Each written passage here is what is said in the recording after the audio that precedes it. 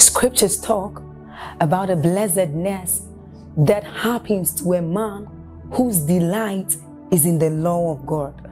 So as Psalm 1 says, it says, but his delight is in the law of God, and doth he meditate day and night. He says that that man is like a tree planted by the rivers of water, whose leaves do not wither, and who bears fruit in every season. As you're about listening to this message, we believe that your life is going to be like that man planted by the rivers of water. Your leaves are forever going to bear. And we know that your season will not pass by. You will forever shine and you will forever bear fruit. We have a lot of content to share with you. So we would entreat you to subscribe to this channel, as well as like us. Hit that notification bell to receive more updates from us, because we know that whatever content here is going to set you on course at every time. It's going to make you attain whatever stature that Christ wants you to attain. Thank you. The Bible says, finally, brethren, Philippians chapter 4 verse 8, whatsoever things are pure, whatsoever things are true, whatsoever things are lovely, whatsoever things are noble, if there be any good report, if there be any virtue and any praise, he said, think on these things. And so God is saying, I know the thoughts that I think towards you. He said they are thoughts of good and not of evil. This is God speaking. And those thoughts are particularly designed to give you an expected end. A predictable end, not an unexpected end, not an unpredictable end. This is the word of the Lord. Hallelujah. He says, I know the thoughts that I think towards you. The thoughts that I think towards you are thoughts of good and not of evil, to bring you to an expected end. Hallelujah. Point number one. The first point I want us to get tonight is that God's desire and plan for us is to live our lives here on earth to the fullest. God's desire and God's plan for us, according to scripture, is to live our lives here on earth to the fullest. Psalm 91 verse 16, please, very quickly. Write down that point and then we'll look at a few scriptures. God's desire and plan is for us to live our lives here on earth to the fullest. Psalm 91 verse 16, please. Everyone read. 1, 2, read.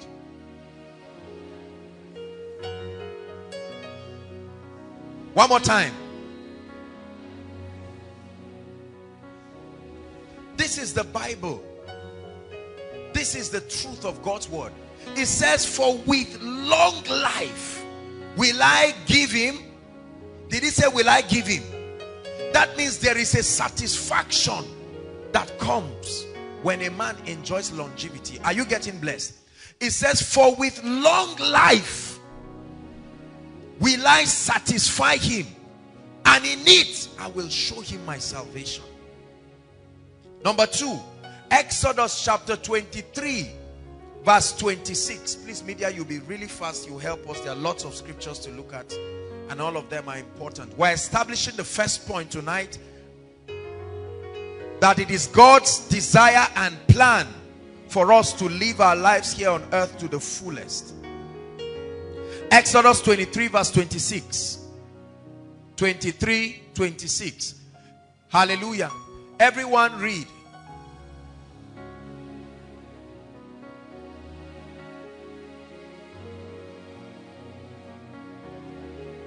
The number of thy days I will fulfill. The number of thy days. There is an appointment with long life. There is an appointment from the throne, from eternity before you came. And it says the number of your days I will fulfill it. So that's the first point I want us to establish tonight. And listen, people, I want you to realize that I'm a human being. I understand that many of us are receiving these points with heavy hearts because you are comparing this truth of God's word versus the reality that for some of us have happened in recent times, and for all of us as a house having to mourn the transition of our dear one. But the Bible says, forever, O Lord, thy word is settled. A believer is not just one who has given his heart to the Lord.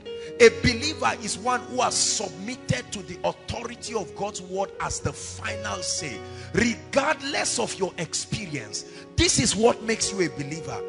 You are not a believer just because you were born again. You are a believer because you have come to a point where you have chosen willfully to allow the word of God take precedence and become the final authority over your life. Say amen. Do you believe what I'm teaching you? You must realize that you are not just a believer because you got born again and you are going to heaven. You are a believer like a wife who submits to her husband.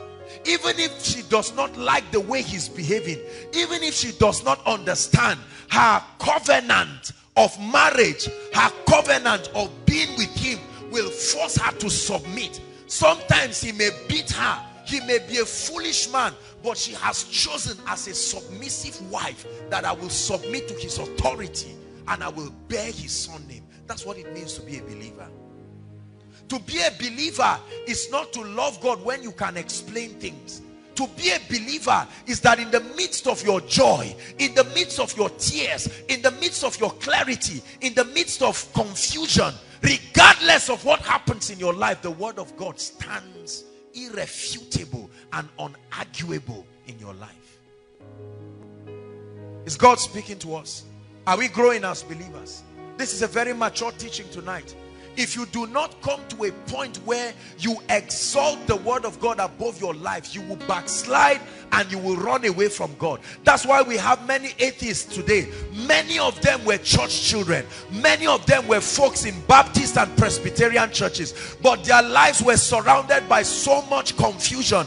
And because they think that God has to be boxed to the limitation of their finite minds, after a prolonged period of disappointment, that disappointment builds a mentality and a stronghold that permits the operation of demon spirits, and their conclusion is that God is a liar, and their conclusion is that the Bible is not true. Their conclusion is something is wrong. There is a deceit somewhere. But the Bible says the Lord is gracious and compassionate, is slow to anger, rich in love. From everlasting to everlasting, he says, thou art God. Hallelujah. It is God's desire for us to live our lives here on earth to the fullest. Do you believe that? Point number 2. Make sure you're writing. Point number 2. The Bible shows us clearly that we can die before our time. The Bible did not hide it from us. It didn't leave it as a secret. It's clearly stated in the Bible that it is possible, that although this is the desire, it is absolutely possible, supported by scripture, that a man can die before his time. Open bracket and write this. Especially if we do not diligently engage the keys that guarantee long life. Open bracket and write this. Especially if we do not diligently engage the keys that guarantee long life.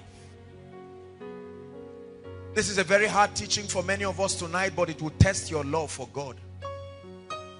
The Bible shows us clearly that we can die before our time. Ecclesiastes 7:17, quickly. Ecclesiastes 7:17 and Psalm 55 verse 23. We'll look at those. Ecclesiastes 7:17.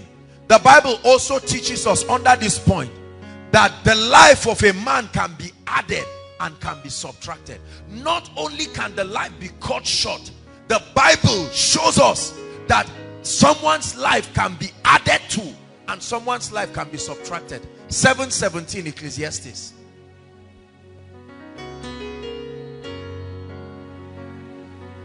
Hallelujah. Okay, let's just turn while they're trying to help her. Okay. Hallelujah. Go ahead and read, everyone. 1 to read.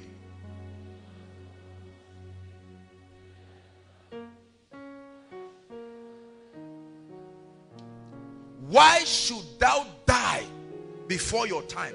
We're still going to revisit this verse.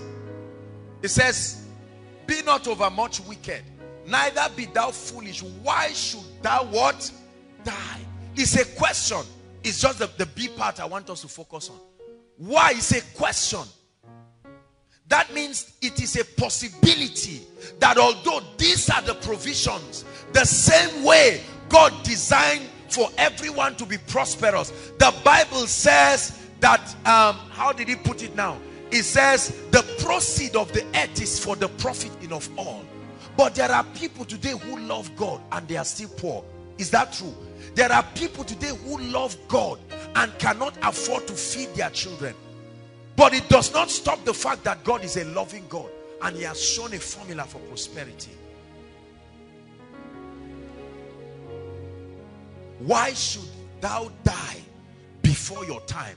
So the Bible shows us that it is a possibility that a man can die before his time. Psalm 55 verse 23. 55 verse 23.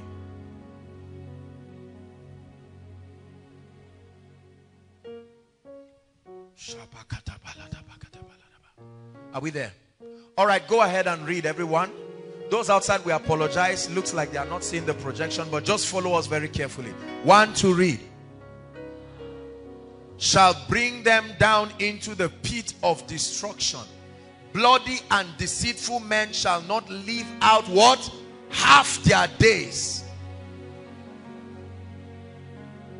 They will not even live up to half their days. Now forget that it's talking about wicked people. I'm just showing you that there is a possibility that life can be added, can be cut short, can be multiplied, can be divided, can be subtracted. This is the infallible word of God. Hallelujah. So although God's desire and plan is for us to live our lives here on earth to the fullest, the Bible shows us clearly that we can die before our time. Point number 3. This is a hard one now. Receive grace to receive it. Ready? The Bible reveals that God is never behind us dying before our time.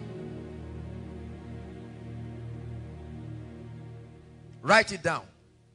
The Bible reveals that God is never behind us dying before our time. Isaiah 65 verse 20. Hallelujah. You have won the victory.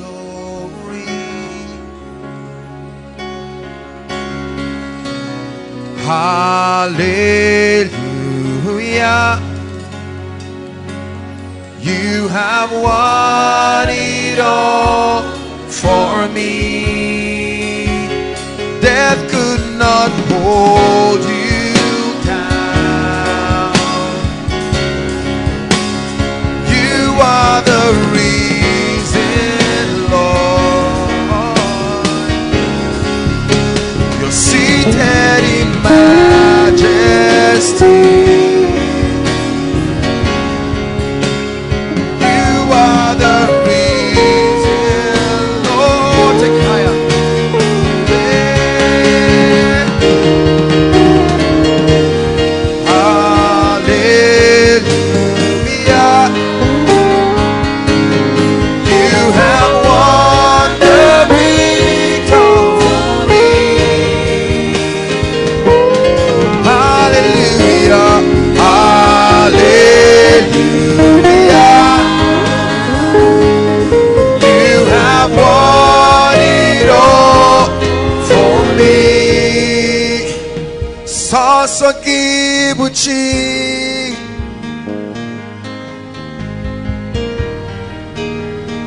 Soso kibucho,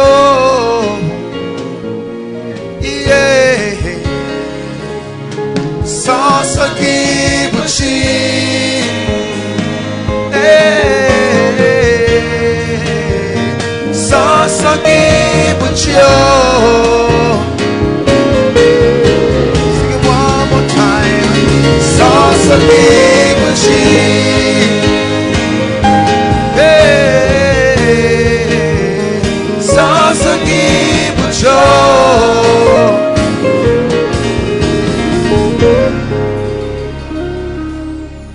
The Bible reveals painfully but truly that God is never behind us dying before our time. 65 verse 20 of Isaiah. Go ahead and read. One to read. Nor an old man that had not what? Go ahead and read.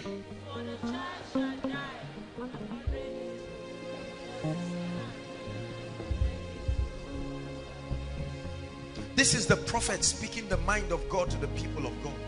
He says, there shall be no more infant of days, nor an old man that had not filled his days, for a child shall die 100 years old.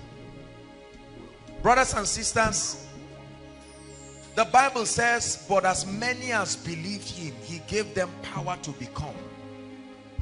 As many as believed him, he gave them power to become. Hallelujah. One more scripture. Ezekiel 18 verse 32. Ezekiel.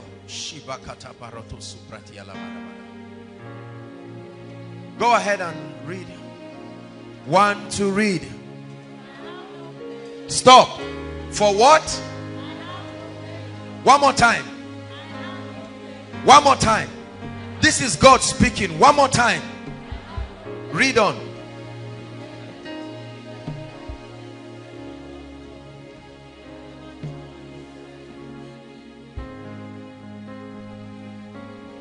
Do you believe this? Please listen, listen, listen, listen. I'm a human being. Are you getting me? I understand the reality. I understand the pain. I understand the gravity. Are you getting me? You will only need to be a leader to understand what it means to manage tragic issues in families, and this is consistent. I have been to mortuaries. I have prayed for people. We have lost loved ones in far and near, and all kinds of things have happened. But I choose to be a believer. I choose to be a believer.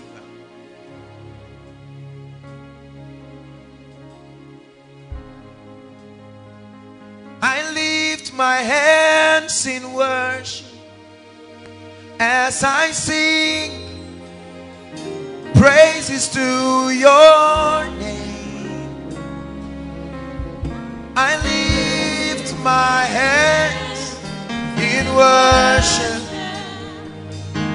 as I sing praises to your name. It says, for I have no pleasure in the death of him that dieth. Saith who? Saith prophet Ezekiel. Saith the Lord God. Wherefore, as a result of the above, turn yourselves and live ye. Next point. This is a very serious one, and I want us to pay attention to it. Ready? Satan, the thief, is identified from scripture as the one who steals, kills, and destroys. John 10:10, please. Satan, the thief, is identified from scripture as the one who steals, kills, and destroys. Write this before we look at the scripture in continuation. He has strategies through which he achieves this mission. Satan, the thief, is identified from scripture as the one who steals, kills, and destroys. He has strategies through which he achieves this mission. Continue writing. Topmost among the strategies are sicknesses, suicides, accidents. Write it down.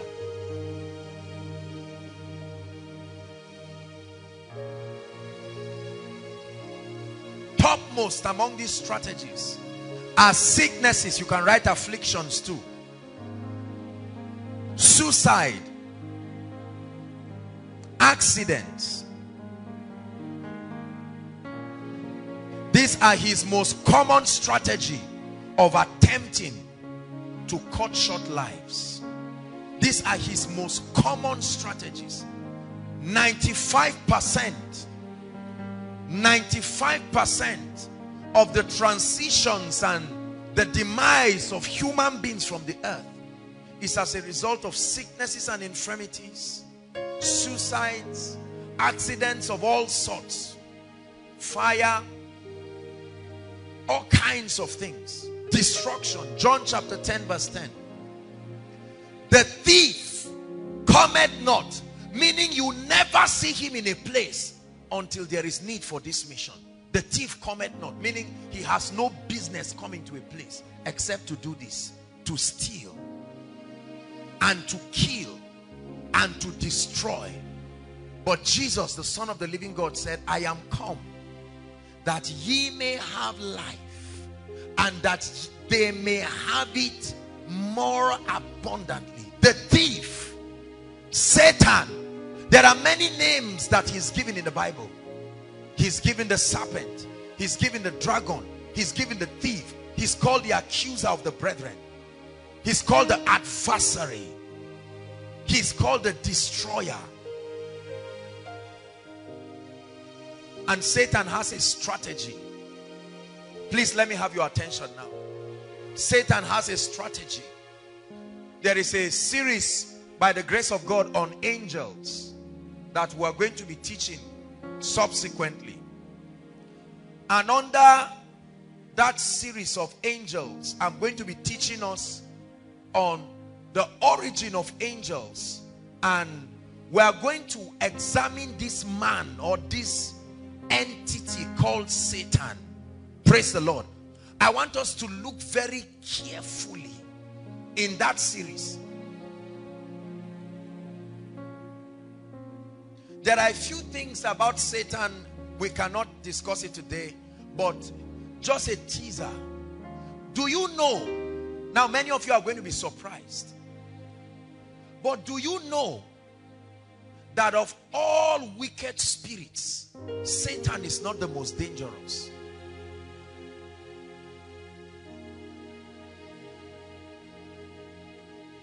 There are spirits today who are bound in everlasting chain. They were deliberately not released, because the Bible says if they are released, even the elect will not stand. The question is, at what point were they bound and what did they do? Hallelujah.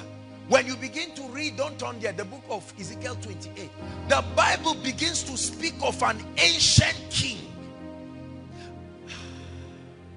We don't have all that time to talk about the formation and the structure of angels. Look up.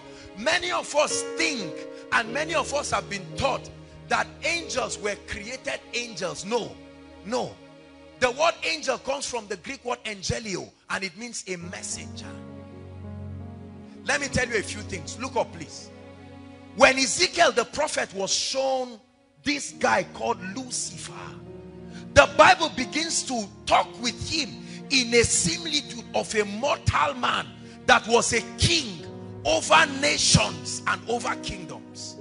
Is that true? Are you a believer? You believe the Bible? Is that true?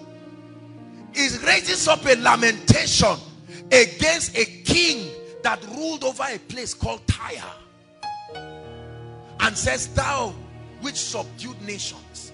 Talked about the making of Satan And then he said how that he ruled nations and territories, inhabitants in the earth, present at that time. Watch this. Let me just give you a quick analogy. Everyone look up. This is an academic environment, so let me attempt to communicate a few things. I think it's important we get this. Look at this.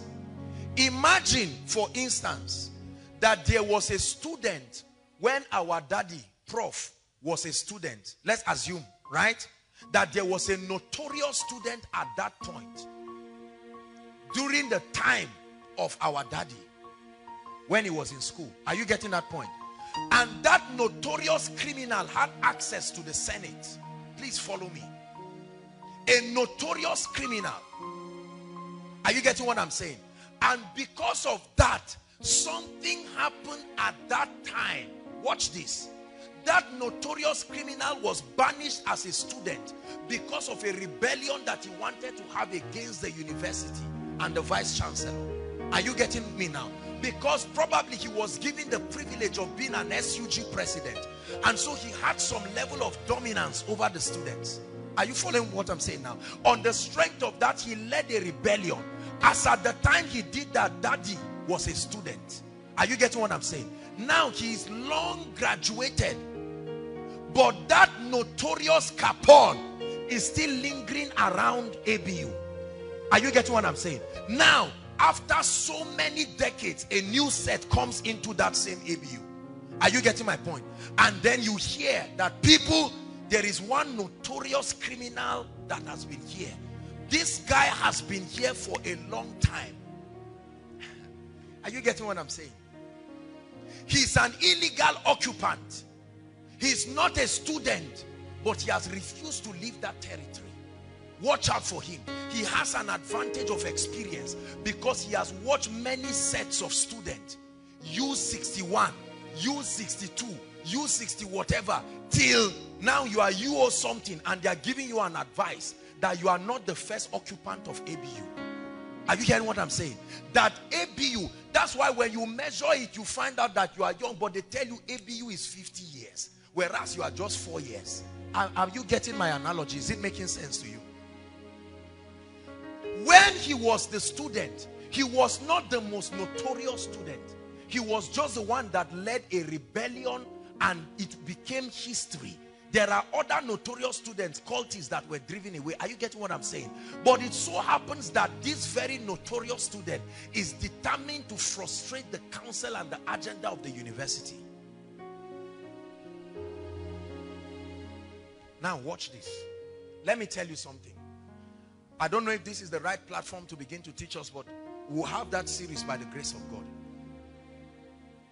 Did you know that angels were once mortal beings?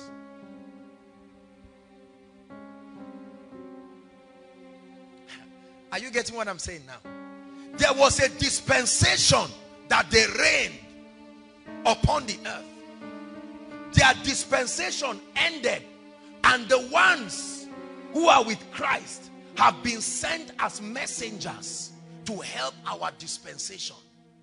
Just like, imagine that Jesus comes now. I hope you know when Jesus comes, our dispensation is ended, but the program of God still proceeds.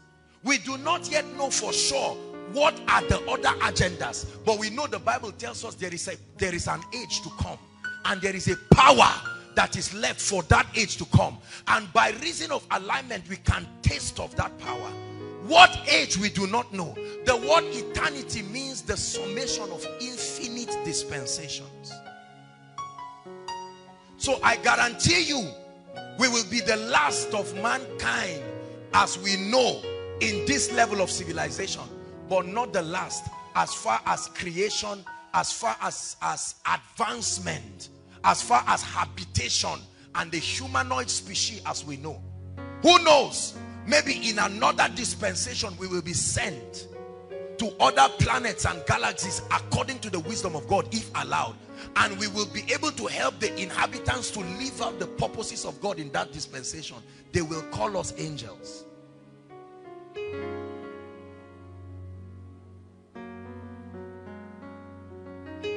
I will sing of the wonders of your word.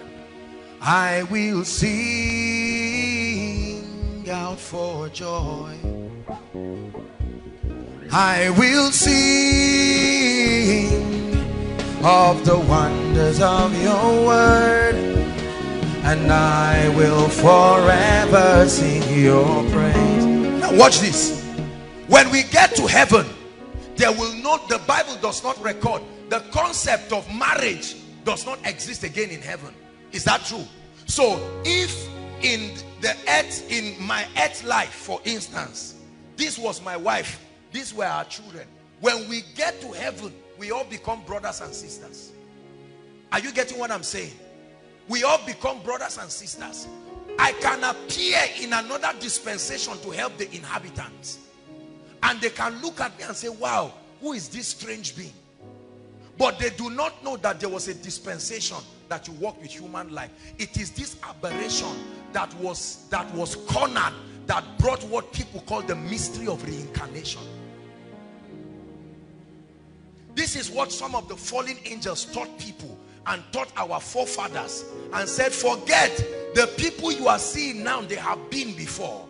Listen, the dispensation before our own, there was a tremendous degree of power that was given to them. There was nothing called invisible and visible. That concept did not exist. Are you getting my point? The dispensations before us, you could access the heavens and access the earth. Now it so happened that our dispensation disobeyed right from the beginning. So Adam did not stay long for us to see the possibilities that were put in our dispensation. We never had the opportunity to see what we could do. For instance, there was no dispensation that recorded reproduction. They recorded rulership, and they recorded, who knows if Adam did not fall and Eve would have had the opportunity, because he still would have given birth. You understand? He would have given birth in his perfected state. We would have seen the son of Adam, a womb that has not been corrupted by the fallen nature. That's why in all of the dispensations, it's only our dispensation that brought Jesus, the Son of the living God, to come and die.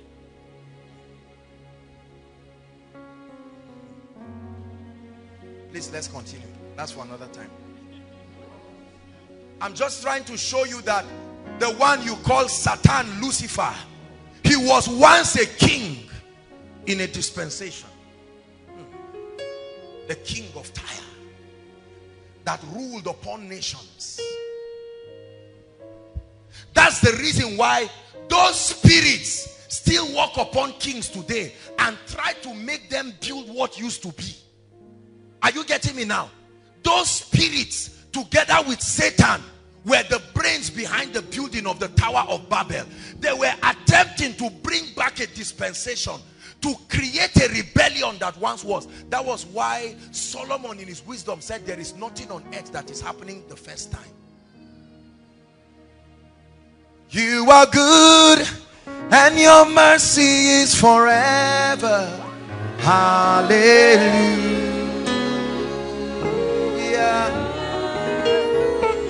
You are good and your mercy is forever.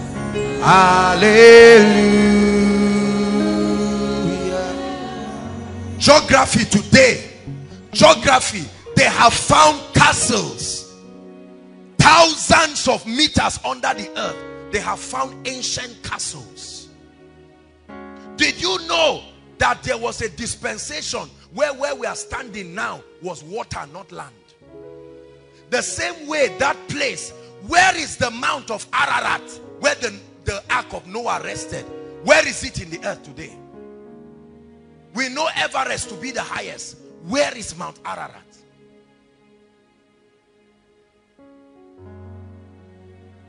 Where are the golds? Where is the temple of Solomon that was built with pure gold? You mean everything disappeared that we cannot even find dust of gold? Let me tell you, most of them are still intact. They are buried in the sea. Because the judgment that led, the word darkness covering the earth is the Hebrew word tohu wa bohu. is the word that connotes darkness and confusion.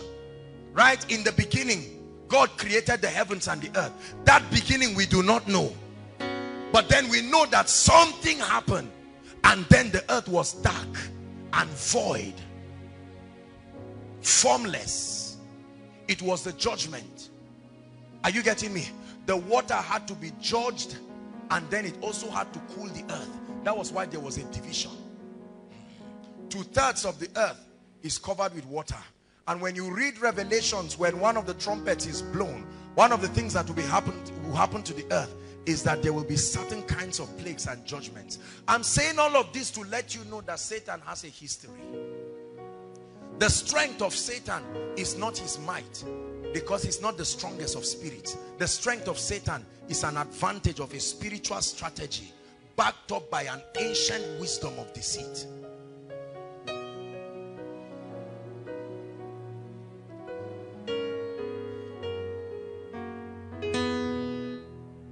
Are we blessed? Very quickly, keys to long life.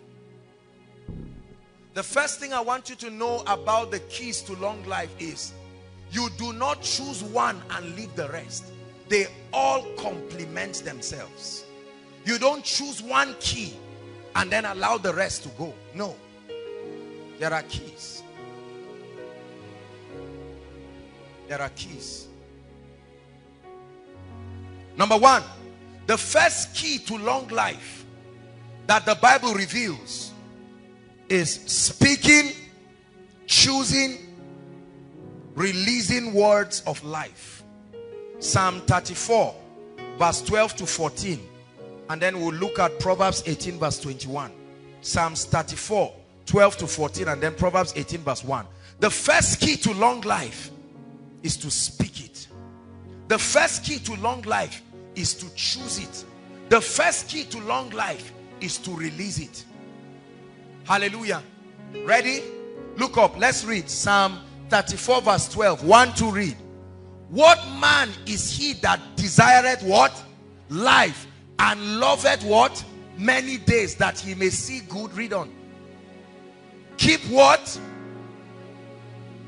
There is a relationship, stop, between your tongue, its communication, and your life. The Bible says, who is he that desire long life? It says, keep your tongue from evil, and your lips from what? Speaking guile. 14. Depart from evil and do good, seek peace and pursue it. The emphasis is 12 and 13. Who is he, koinonia, that desires long life? I don't die, oh. The Bible says, who is he that desires long life? Don't just laugh about what I'm saying, because whether you think you are joking or not, the Bible says, and let it not be said before an angel, I made a mistake.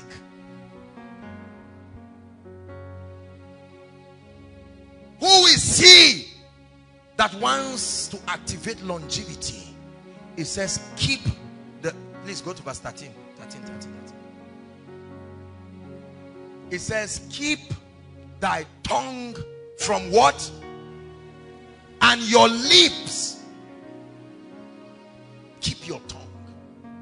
I know many of you have said, Kai, people are begging, they are exaggerating. Why do you want to speak? Please be real. You be real in the earth way, you will die like a chicken. Your reality must be the word. It says, I am the way, I am reality, I am absolute reality. Hallelujah. Proverbs 18:21.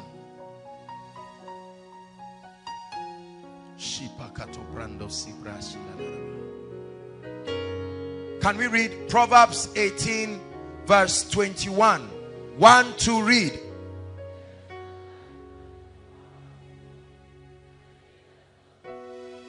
What will they eat? The fruit of what? No. It's in your Bible. It says, they that love it shall do what? Death and life. This is Solomon, a man who received wisdom from God. He's teaching us from the abundance of the mysteries that he was granted access to. And he said, in my exploration of spiritual mysteries, I found something. Death and life are left in the power of the tongue. They that love it shall eat the fruit thereof.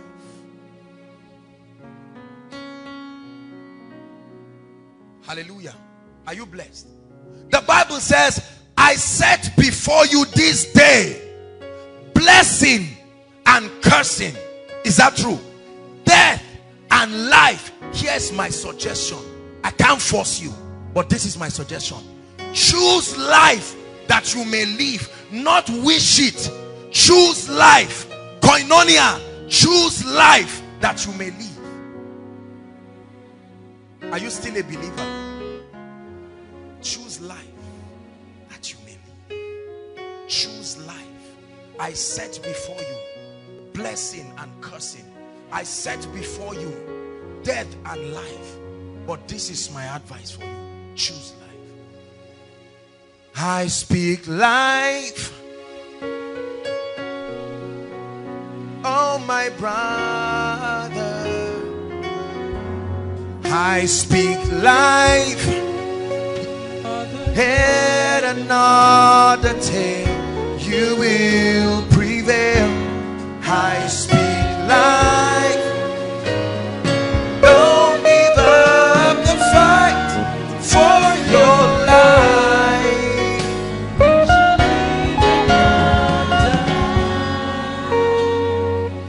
Hallelujah. Everybody say after me, I choose life. Outside, can you shout it? I choose life. Those standing at the back there, can you say, I choose life? Don't let the devil tell you, I hope you know what you're saying. Say it. I choose life. He said, let the redeemed of the Lord say so. Let the redeemed of the Lord say so. Conquer fear. I choose life. When you speak, you release it. This is a voice activated planet. Nothing happens until sound is released. I choose life. Send it to the atmosphere. I choose life. Send it ahead of your tomorrow. I choose life. The will of man cannot be compromised. Hallelujah. Listen. Jesus said, behold, I, Jesus, the King of Kings, the creator of the ends of the earth, I stand at the door of your heart and I keep knocking. I cannot enter until your will permits me. As mighty as Jesus is, he respects the will of man. How much more Satan? Jesus, the Son of the living God, the resurrected Christ, the eternal one, stands at the door of a man's heart and keeps knocking for 60 years. If that man refuses, he goes to hell. But he was knocking. So what do you think makes you think that Satan just steps into your heart? It's called deception. This is the foundation of witchcraft. It paints a picture that is not real. It makes you to buy into it, and you authorize him to wreak havoc in your life. Say it again, I choose life. Say it again, I choose life.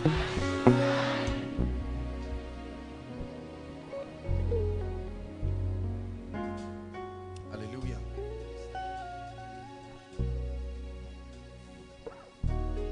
Death and life are in the power of the tongue. Key number 2.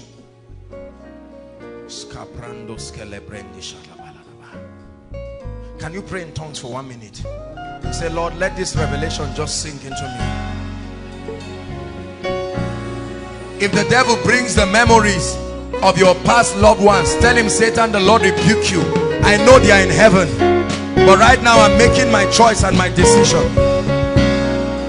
Don't let the devil just bring any memory to put guilt and say, did they speak like that? Say, Satan, you are a liar. The Lord rebuke you. I choose life.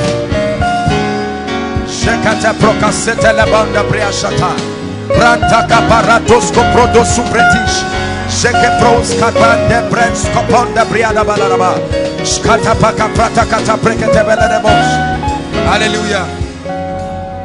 Are you blessed tonight? Write very quickly, everybody. Key number 2 to longevity: the fear of the Lord. The fear of the Lord. Biblical key number 2 to longevity. Under the word fear, write reverence. Reverence. The fear, open bracket, reverence of the Lord. Proverbs chapter 10 verse 27. Proverbs 10:27.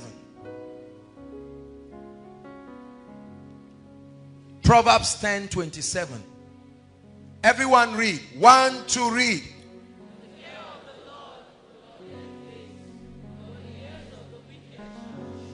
The fear of the Lord, Yirat Adonai, reverence for God, respect for him, honor for him and his ways and what he represents prolongs days.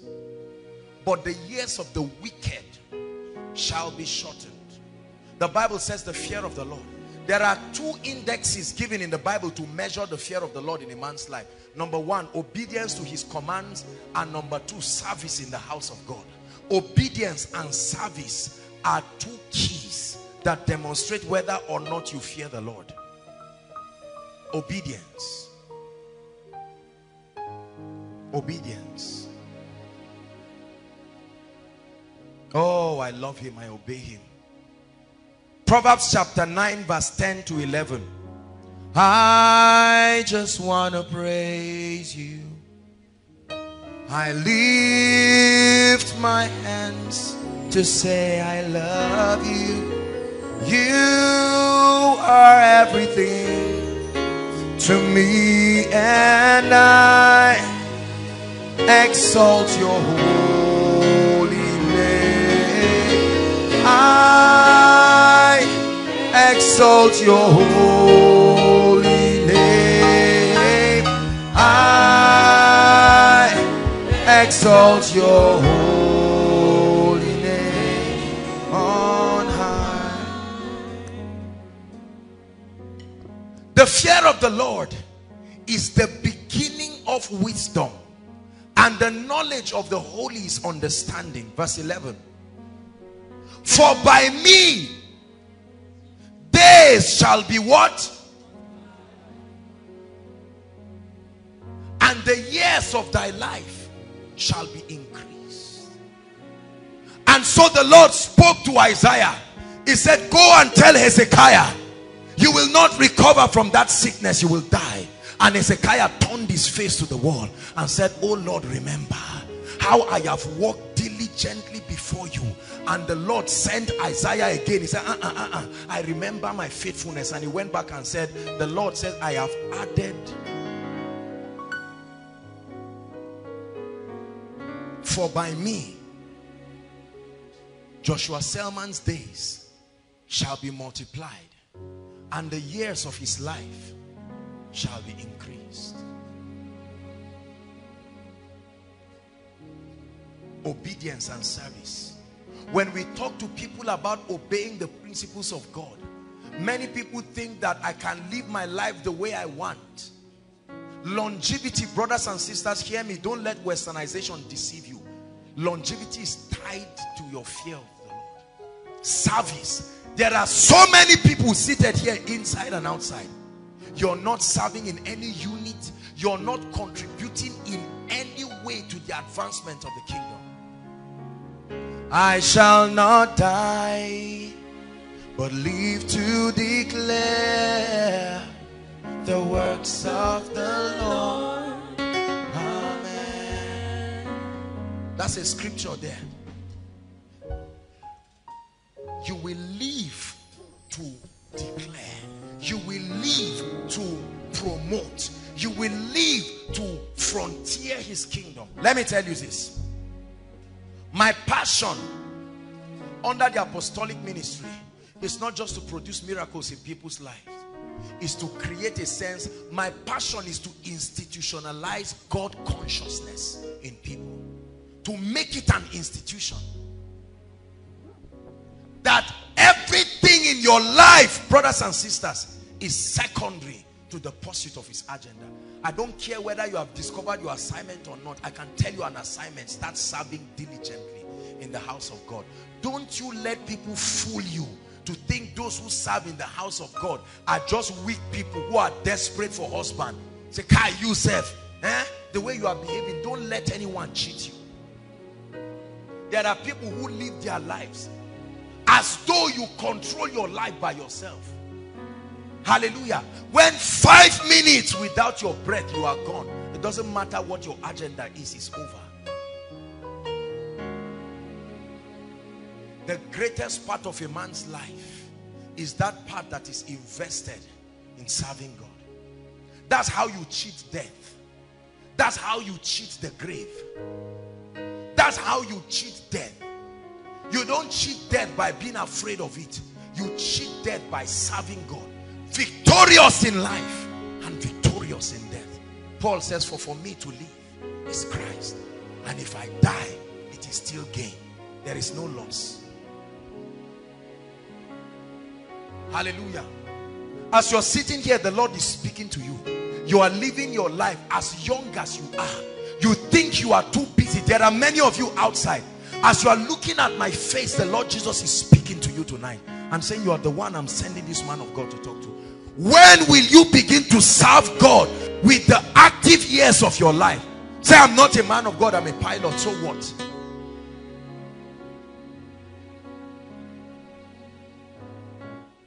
That my life be offered, oh God, on the altar of sacrifice, that I will serve you. I told God, this is all I do with my life. I don't have plan B. When I wake up in the morning, your kingdom come, oh God. That's all I do. Are you getting blessed? Service is one of your greatest respect that you can do for God. I'll serve, I'll serve, I'll serve you, Lord, forever. I'll serve, I'll serve, I'll serve you, Lord, forever. I'll do my best, I'll do my best, with all my life, I'll do my best for you. I'll do my best, I'll do my best, I'll do my best for you. Sing it one more time from your heart. I'll serve, I'll serve, I'll serve you, Lord, forever. I'll serve, I'll serve, I'll serve you, Lord. It's only a fool that will live his life hustling. I must make it. As though you hold the breath of your nostrils in your hands. You go to churches and see how many people warm the bench every week, and there is no sense of conviction in them to serve God. There's no service for the kingdom. It's not part of their lives. They come and they warm the bench and smile around, and you tell them, are you serving? Any believer that is not serving in a church, not serving in a group, your seed is not going for the advancement of the kingdom, you don't deserve to live. It says, I shall not die but live. But live. There is a way a man's life can frontier the kingdom. God will kill a nation to preserve that man.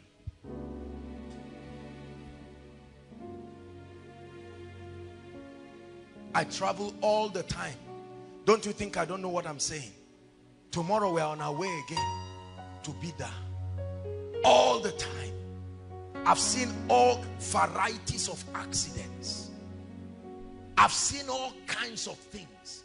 I've seen all kinds of seeming threatening situations. We have met armed robbers. We were going to when we were going to Ogbomoso, our flight was cancelled. We had to charter a car to take us by road. We left about 4:30 in the morning. Just coming out of Abuja, Abaji, going towards, just entering the routes to go towards Kogi. And we saw somebody reversing. They were armed robbers. Brothers and sisters, this gentleman speaking to you, I'm not a fool. Are you getting what I'm saying? I'm educated. But I want to tell you something. The fear of the Lord can prolong the days of a man.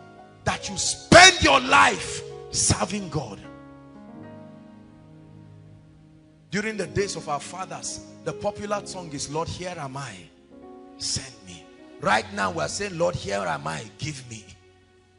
I have come. I finally arrived to collect. See, let me tell you, don't just laugh. If you keep that mentality and it becomes the circumference of your Christian experience, you will be unfruitful in the kingdom. I want to stand before my Maker. I can only imagine what it would be like. What's the song? You know the song I'm trying to sing, right? Surrounded by your glory, what will my heart feel? Will I dance for you, Jesus? Will I be able to speak at all? I can only imagine that on that day when I stand before him, when we are finally done and we have conquered the earth, depopulated the kingdom of hell, and turned the hearts of many to righteousness, that through faith, after we have subdued kingdoms and wrought righteousness, we will stand upon the mountain and salute creation and say, Lord, I am ready. And you appear before him. To be absent in the body, the apostle says, is to be present with the Lord. And he looks at you and says, well done, you tried. And they take on that crown, and you see all the martyrs saying, we watched you all the while you were in that crusade, we watched you. While you refused to give up, as you were casting out those devils, the family in heaven was watching. For some of us, while you were roaming around gossiping, and all that was your passion was, oh God, husband, time is going, God said, we were watching you too. I am a life that was changed. Thank you for giving to the Lord. I am so glad you came. We were in your life a few weeks ago, and when we went there, the organizer of the campus crusade, when he met me, I saw the way he was saluting me, and I was wondering, what was this for? And he called me and he said, sir, about 3 years or thereabout, when you came into this campus, I was just a fresh student when I came in, and when you preached, I got born again. I got filled with the Holy Spirit, and today I'm still standing and doing many things. Every time people call and say koinonia messages are changing people, I say, Lord, thank you. I have no business being known. They don't need to know me, that I may decrease, that my face cannot heal anybody, my picture cannot bless anybody. There is one mightier than I. He's the one I live and I spend my entire life serving. Please, I speak to you as a servant of God tonight. Think about your life. Think seriously about your life, and the way you are ignoring the things of God as though there is something better. I'm not saying be a pastor, be an addict enough. When was the last time your money entered the advancement of the gospel? How many souls can stand before God and say it was your giving that brought the men of God to this place? How many of you can say it was your prayer? You were interceding for every man of God, not snoring around and complaining. How many of you have sacrificed your night time for the sake of the kingdom? How many of you have sacrificed your food for the kingdom? The fear of the Lord. Let me tell you, vanity upon vanity, all is vanity. I have stood before kings. I have stood before millionaires. I know what honor sounds. I wouldn't trade you for silver or gold. Impossible. I wouldn't trade you for riches untold. You are my everything. There is nothing in this life that will attract me enough to stop what I'm doing. No, sir. No, sir. No, sir. The psalmist said, better is one day. I'd rather be a doorkeeper. I'm so desperate to serve you. Although I'm a king, I choose to be an usher, a sanctuary keeper, than a celebrity somewhere. These were men who understood God. They understood the ways. There are some of you here, you think you are too big to join the protocol. You are too big to do this. You see all the people sacrificing and you think they are fools. Unfortunately, most preachers have preached service not as a proof of love for God, but as a way to get things from God. It is true that if they obey and serve him, there are benefits. But brothers and sisters, hear me. Beyond getting things, it is a proof of love. So if your work is to bring this water, you bring it with all sense of honor. Not just like you are worshiping a man. Oh, it's a privilege to serve in the house of God. It's a privilege. If you are to clean the chairs, you are cleaning the chairs and say, Lord, it's a privilege. It's a privilege. You can do without me. You have chosen to do with me. You are supposed to bake the cake. You are seated and you know you have grace. You say, no, I need to join the welfare department. I must spend my life. I need to contribute. You are excellent in graphic. Oh, the media needs me. Service. Service. Service. Whether you are in Zaria or not, find a church. Find a group. Find a fellowship. Find a congregation of believers. Many of us are looking for Gio and Mama. That's the only condition you have given God to serve him. Lord, I will serve you if I will be the mama of the ministry. I will serve you if you give me the name of my parish. The name of your parish is nothing. Let it be your passion. Hallelujah. Are we getting blessed? I'm preaching from the depth and the core of my spirit, because I don't want you to waste your time. Please get back into the mystery of kingdom service. Get back. You spend your time serving a guy because you love him. You go to his house, you wash his clothes, you cook, you iron, and he says, is it not too much? You say, this is the least I can do for you. Is it to express my love? I'm not embarrassed. Call me a fool. It's true. If loving you is a crime, let me be a criminal. Look at what you are saying. Look at what you are saying. Shame on any believer who is saying that. I'm telling you, I say it again. Shame on any believer that because of mundane things, you can so serve a man and your passion cannot go for God. Hallelujah. Proverbs chapter 3 verse 1 and 2.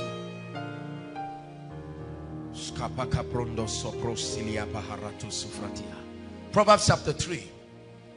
My son, forget not my law, but let thy heart keep my commandments. Verse 2. For length of days, obedience, length of days, and long life, together with peace, shall they add to thee. Commandment. He that loveth me is he that keeps my commands. John 14:21. He that keepeth my commands is he that loveth me, and I will love him, and my Father will love him, and we will come and manifest ourselves to him. The commands of God. His commandments are not burdensome, brothers and sisters. Let's hurry up. Key number 3 to long life: engaging the mystery of the blood. Key number 3, let's hurry up. Engaging the mystery of the blood with understanding.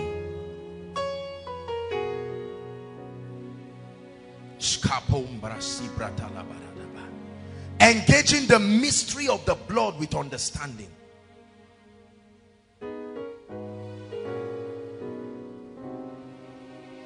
There are 3 ways that the mystery of the blood was used in scripture to bring preservation and deliverance. Number 1,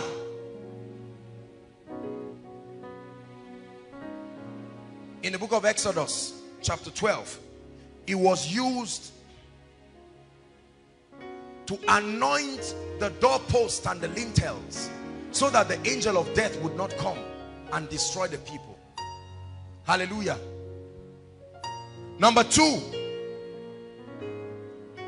Jesus revealed it to us in the communion. The communion. In the New Testament, he began to teach us the mystery of the communion. And then number 3, the mystery of what the Bible calls blood sprinkling. That the priest would take a portion and a sample of the blood and sprinkle upon the people, and it will mark them. 1 Corinthians chapter 11 from verse 24 to 30.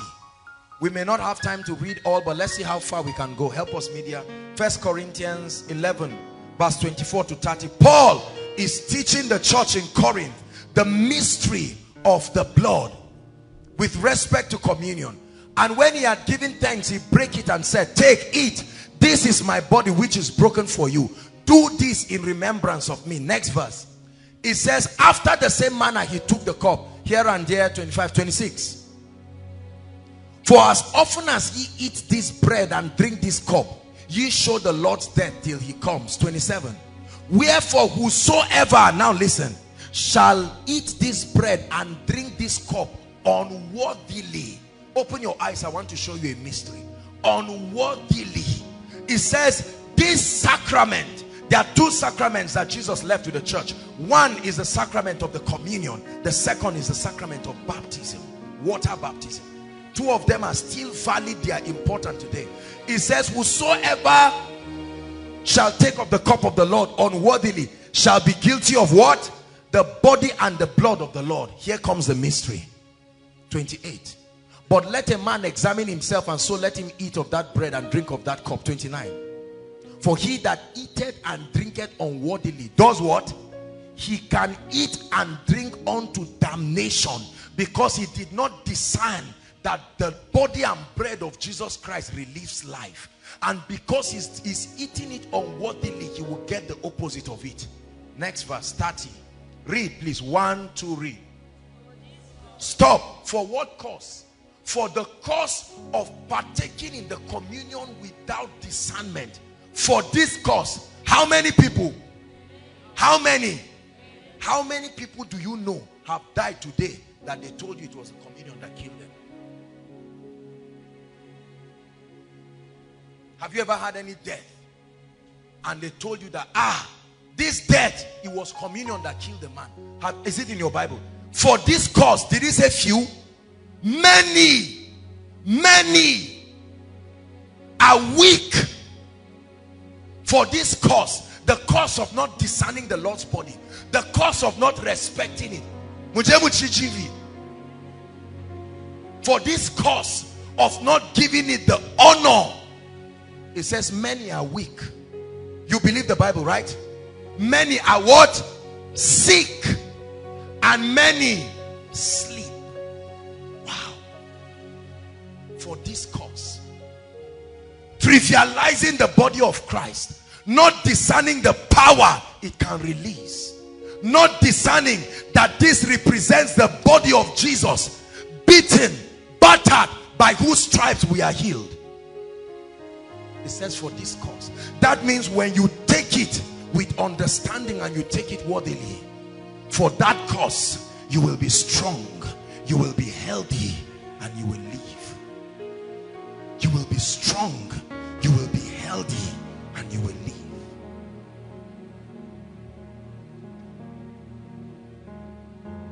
Exodus chapter 12 from verse 7 to 8. The mystery of the blood. And then 12 to 13. We are not going there. We don't have the time. We have to move on to other things. I'm just giving you references. Exodus chapter 12, 7 to 8. And then 12 to 13. And also verse 23.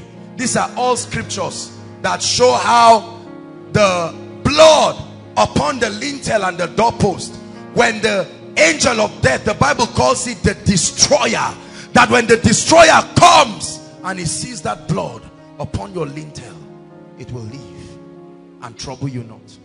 Hallelujah. Praise the Lord. Key number 4, honor to parents. Key number 4, let's be fast please. Honor to parents. Open bracket, both physical and spiritual. Ephesians chapter 6 from verse 2 to 3. Honor to parents. both physical and spiritual, are mystery keys to long life. 1 to read is projected. 1 to read. Honor thy father and thy mother, which is the first commandment with a promise. Verse 3. What's the blessing? That it may be well with thee and that thou mayest live long. Where? It told you you will live long, and it told you the location where you will live long. For honoring parents. How many of us have dishonored our parents? Yes, they are foolish. Yes, they've acted stupidly. Yes, they may have behaved in a way, but do you honor them? Some of us beat up our parents. Some of us beat up daddy and mommy. We think, I'm a big boy, I'm a big girl, I'm now married, I have children, I'm driving a Jeep. Let no level of madness ever get into you that you will insult your father, curse your father or your mother. Let me show you this. Proverbs 20:20. A grave consequence follow those who can curse and dishonor their fathers. Read it, please. 1 to read. His lamp shall be put out in obscure darkness. Whosoever can dare to curse the father and the mother that brought him to the earth. Now get this. I'm not saying that they lead you to perdition. So for as long as what they are doing is not leading you to death and leading you outside of salvation, no matter what it is. Look at me. David twice had the opportunity to kill Saul. Is that true? Are you Bible students? David had the opportunity to kill Saul. He caught his robe and went away with it. He said, I will not be the one to kill God's anointed. How many times have people run their mouths talking about men of God? You sit down where you are and you are just lambasting men of God, just talking and smiling. The Bible says, honor your father and your mother, whether spiritual or physical. It said, they that rule well among you deserve double honor. Honor them that rule well when they have proven a life of integrity, not human worship, not fear, but a sense of honor and respect. I honor my parents in life and in death. Hallelujah. Some of you have elderly people come around.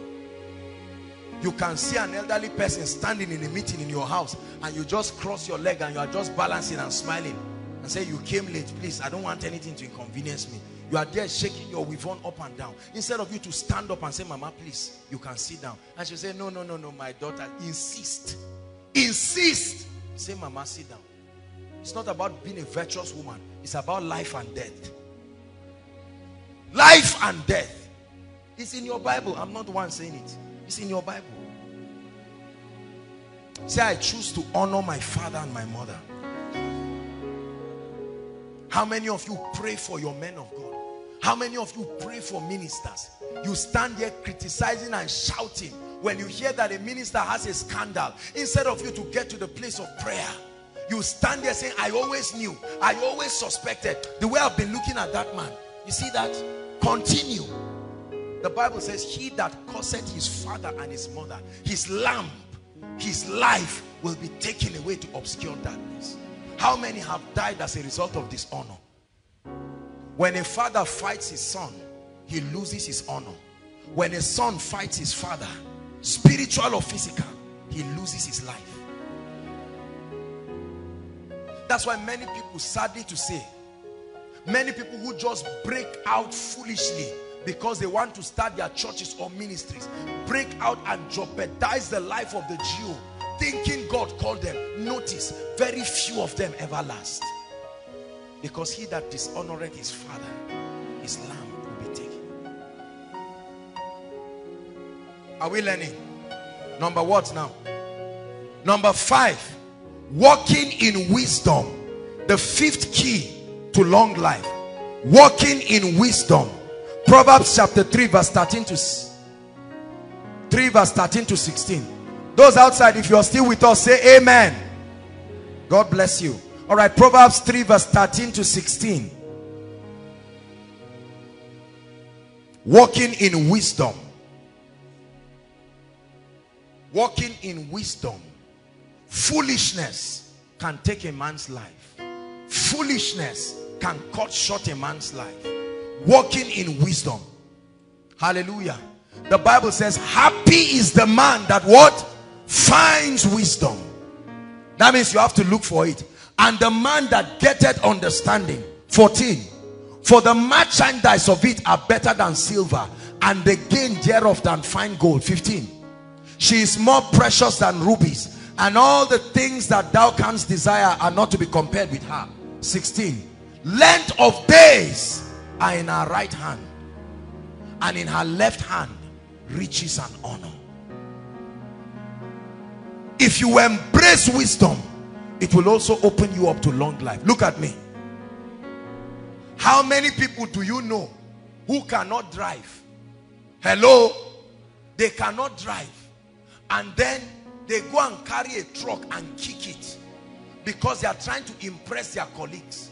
Are you seeing how foolishness cuts short the life of people? And then they go to the road. They have given the spirit of death unrestrained access. How many people drive their cars? Fuel is leaking down. Are you getting what I'm saying? Fuel is leaking and they don't care.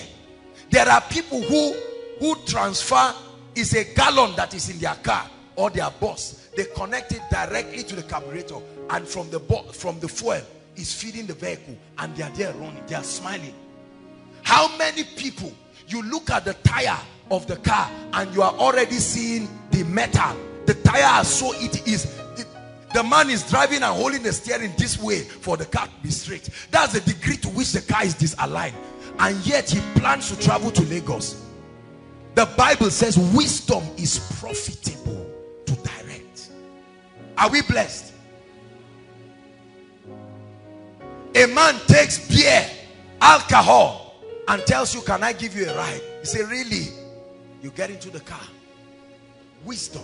You have trusted your life to a foolish man. Are we getting blessed, please? How many things do people do? Go to many homes now and see the risky connections that they do in their homes. Directly under your bed is one wire that's been there 2 years. Naked wire. How many people dry their clothes on naked wires? Or at least part of it is beginning to cut. Live wire. They dry their clothes and smile. They have been doing it. I know how to do it. No. I'm showing you how people partner with the spirit of death to cut short their lives. You plug iron and you just reduce it, and then you are watching film and you are enraptured in the movie. There are many of us, the way you on your car, there is something only you know how to touch. You touch the wires and then something down. You just touch it and it sparks. And then the thing starts. You've been doing it for many years. Preserved by mercy. You think you are wise. God is speaking to you tonight. How many people drive cars with the exhaust on the ground? Sparking. You will see it sparking. And there is fuel directly under. Yet we went to school.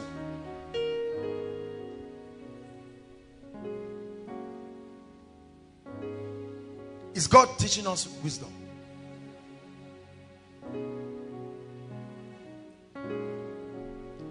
There are people where you keep the room where people sleep is also where you keep fuel. You buy 1 jerrycan of fuel and keep it close. There are babies there. There are all kinds of things. People are inhaling it. There are others you never eat well. I'm showing you how people partner with Satan to destroy their lives. You never eat well. There's no difference from the day God, you were in poverty, and now that God is even helping you. There is no difference. Look at mechanics. Look at what they eat. Same thing. One lady comes with alele or something and serves them. That's what they eat every day, every night. They take tea in the night. See, that kind of unhealthy. That's why the life expectancy level of Africa is about, is it 30 or 40?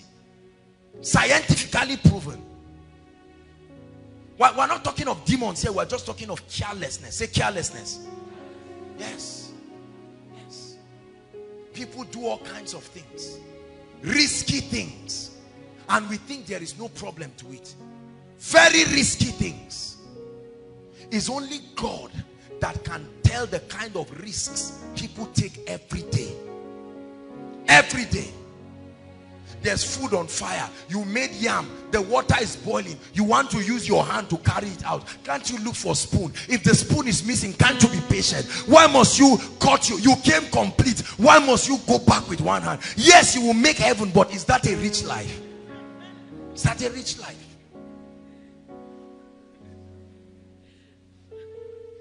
Why will you cut short your life? Because of carelessness. Is God speaking to us? Number 6. The 6th key to longevity is to take authority over the spirit of death, infirmity, and destruction. We're getting deeper now. We're getting to the area where we are going to pray. Luke 10 verse 19. Death is a spirit, brothers and sisters. I've taught you this. Behold, see, don't be ignorant. I give you power to tread upon serpents, upon scorpions, and over how many? How many? All the powers of the enemy. It says, and nothing shall by any means harm you. I have given you. If you take advantage of it and you use it appropriately, it said, with wise counsel make war. With wise counsel make war. I have given it to you. Death is a spirit. Infirmity is a spirit. Destruction is a spirit. The spirit does not just walk by default. When the spirit of death is in an environment, what happens is it waits and finds people that partner with its activity. This is the standard operation. There are a few exemptions, however, but the standard way the spirit of death is like a lion waiting for a prey. Are you getting what I'm saying now?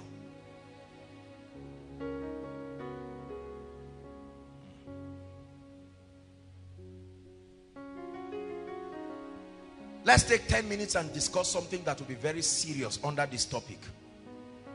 A subtopic under point 6, the reality of witchcraft. Deuteronomy 18 verse 10 to 12. May I remind you, ladies and gentlemen, if you are yet to believe that witchcraft is real. Are you hearing what I'm saying?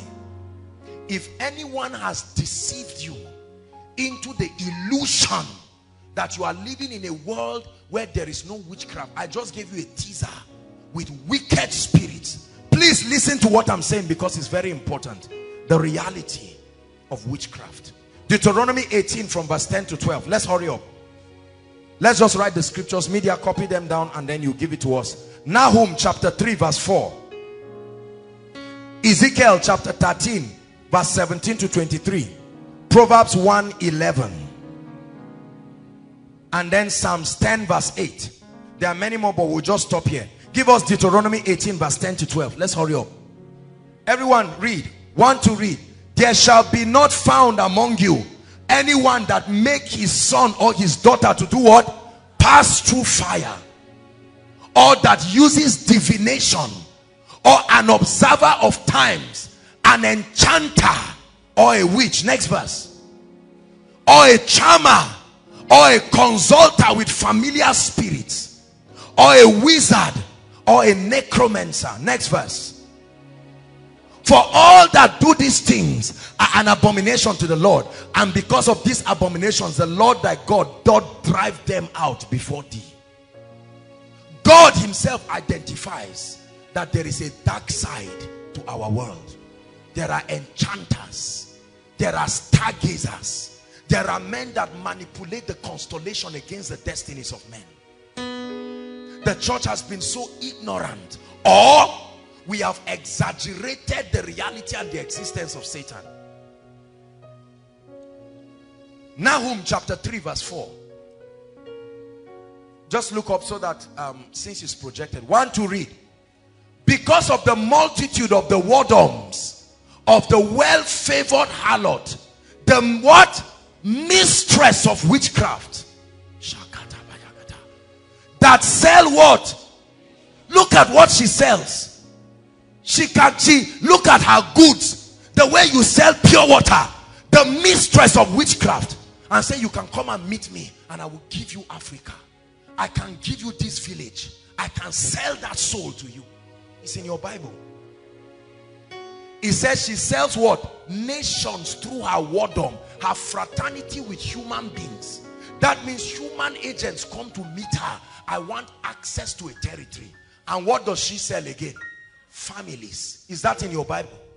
Is that in your Bible? That there are witchcraft activities that sell families.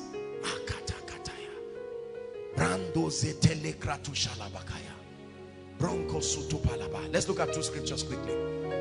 Ezekiel 13, 17 to 23 is a long reading. Let's rush. Are you still with me? All right, let's hurry up to 23.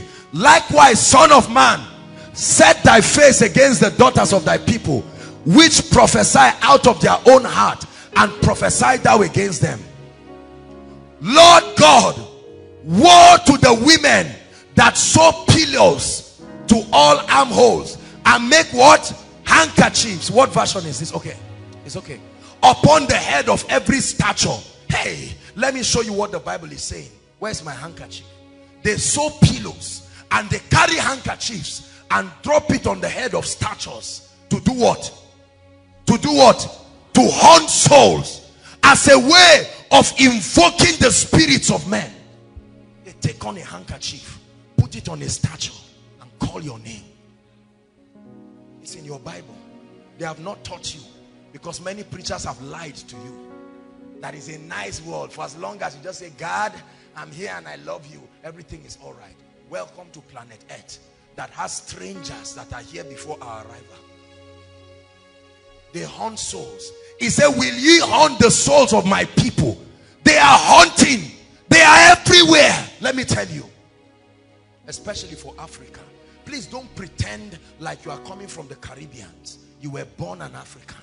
You belong to an African family. And you must be ready to confront. Our children, by the grace of God, will not need to go through this. But for now, we must pay that price. Are you there? Will ye save the souls alive that come unto you? Next verse. Let's look at it quickly. And will ye people, and will ye what? Me among the people for handful of barley and for pieces of bread, to slay what? Read that part. To slay the souls that should not die. To slay souls that should not die. And to do what? To save the souls that are alive. The mystery of spiritual exchange. That a man will see that his time is here, because the wicked shall be cut short. And he will say, in my place, I invoke this and I donate this person. Die in my stead. It was an ancient practice that king used. When they were about to kill them, they killed their children, and an indignation rose and the war ended. It's still being practiced today. Men who give orders for their lives. I prophesy to you, any man that invokes your name on any altar, as surely as the Lord God of Israel lives, they will carry their dead body from that altar. I say it again, in the name of the Lord Jesus, that any charm, any altar that invokes your name to die the death of another, may my God visit them with judgment.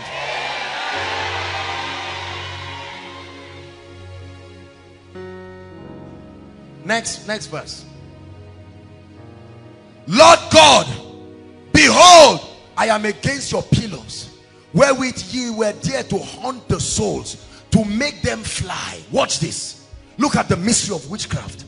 And I will tear them from your arms, and will let the souls go, even the souls that ye hunt, to make them fly. We're in verse what now? 2 verses left. Your handkerchiefs I will also tear. Your instruments of divination, those mediums that you use in covens, that you flip and call the names of people, and somebody is walking peacefully on the street, all of a sudden somebody comes with a knife and kills him, and they say he just died. No sir, he did not just die. An invocation happening in the realm of the spirit.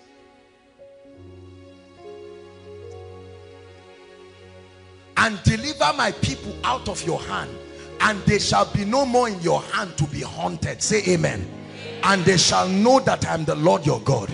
Let's read 22. Because I can't read all those ones. Whom I have not made sad, listen, and strengthen the hands of the wicked, that you should not return from his wicked ways, by promising him life. Look at this, guys. The summary is that this is a transaction of life and death happening in the underworld, whereas there are human beings moving. You are minding your business, they are discussing business with your life.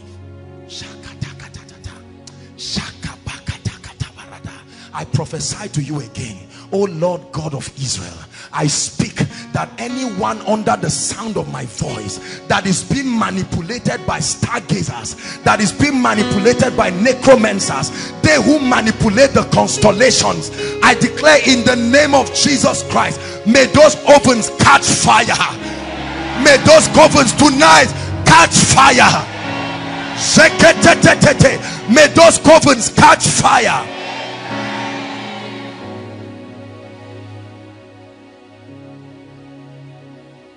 Proverbs 1 verse 11. Proverbs 1 verse 11. Watch this. If they say, come with us, let us lie and wait for what? Let us do what? Let us wait for blood. Let us look privately for the innocent without cause. Meaning they did not do anything, but we desire their blood. So we are waiting. Let's wait for the day that they want to take a step. Let's wait for when the woman takes in, and then we will visit. The whole world lieth in wickedness. If you are yet to be aware this night. Write the following scriptures down. We may not have time to read them, but this is the lot of the wicked. This is what God will do with wicked people. Okay, let's look at one of them. Micah chapter 5 verse 12. But one other scripture you will write, this is the lot of witchcraft. Psalms 109 verse 17 to 18. Just write that, we won't read it. Let's read Micah chapter 5 verse 12. When the Lord opened my eyes to this scripture, I was amazed. One to read and shout amen after you read it. One to read.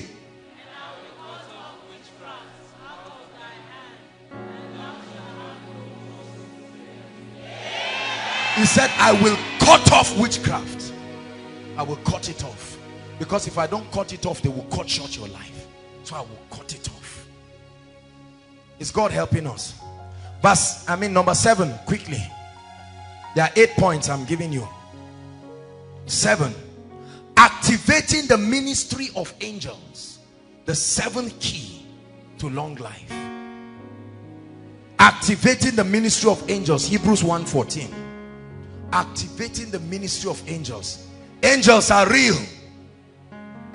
They are real. I have seen them. I see them all the time. Angels are very, very real. Are they not all ministering spirits? Meaning you cannot see them in the physical, except God opens your eyes, or he gives them a material body to appear before you. Sent forth to do what? To minister to those who shall be the heirs of salvation. Are you an heir of salvation? Are you a partaker of salvation? There are angels allocated to you, but they never act until you activate their ministry. They never act until you activate their ministry. Until you activate their ministry. And you activate their ministry in the place of prayer. You activate their ministry through words. You release angels. You release angels. You activate their ministry.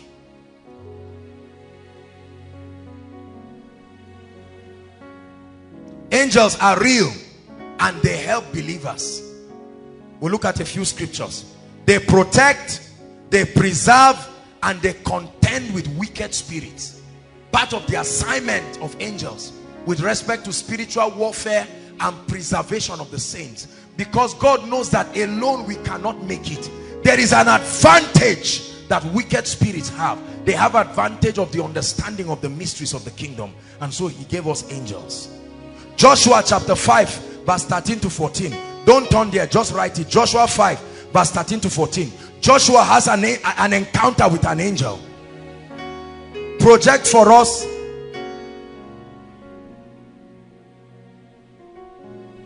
Project for us 2 Kings 19 verse 35. 2 Kings 19 verse 35.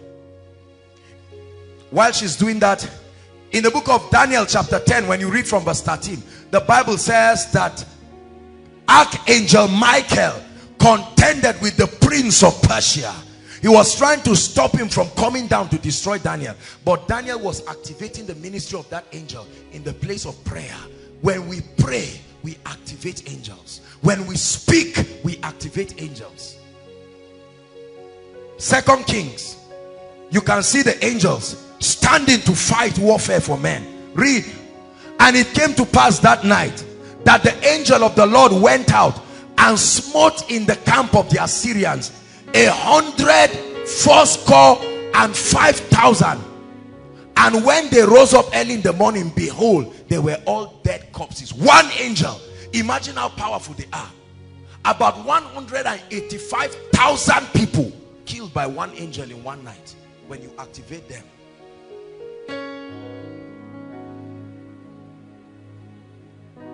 Jude chapter 1 verse 9, the Bible tells us that when Satan came to carry the body of Moses, Satan wanted to come and carry the body of Moses, and Michael, the archangel again, he came to contend with Satan. So angels fight to preserve our bodies. They fight to preserve our lives, preserve our bodies, preserve our destinies. Psalm 91 verse 11 and 12. Psalm 91 verse 11 and 12.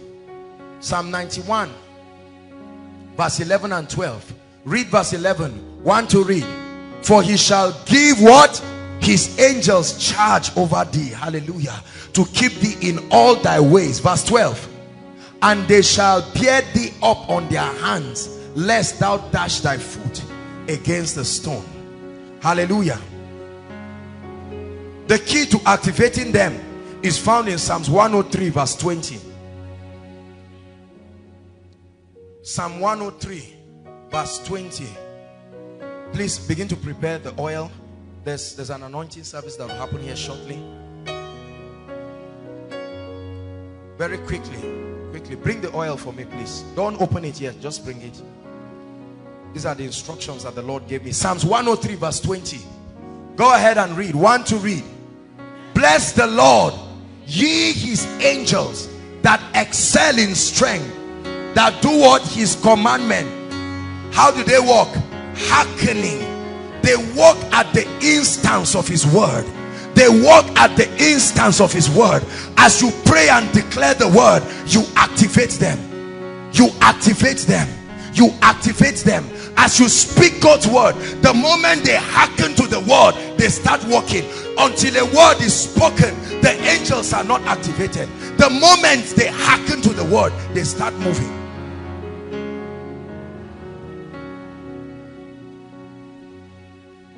Hallelujah. These are 8 keys that the Lord revealed to me in my place of retreat. And he said, teach my people. These are the keys to long life. These are the keys to long life. You can live long. And the Lord gave me an instruction. He said, according to the mystery of the blood and the mystery of the oil, anoint my people. I don't do foolish things. Give me the oil. I'm not one of those men of God that just does things impulsively. And the Lord gave me an instruction. He said when I was done with that retreat, I should come back. And based on 2 scriptures the Lord gave me, Isaiah 10:27. Something will happen in this place tonight.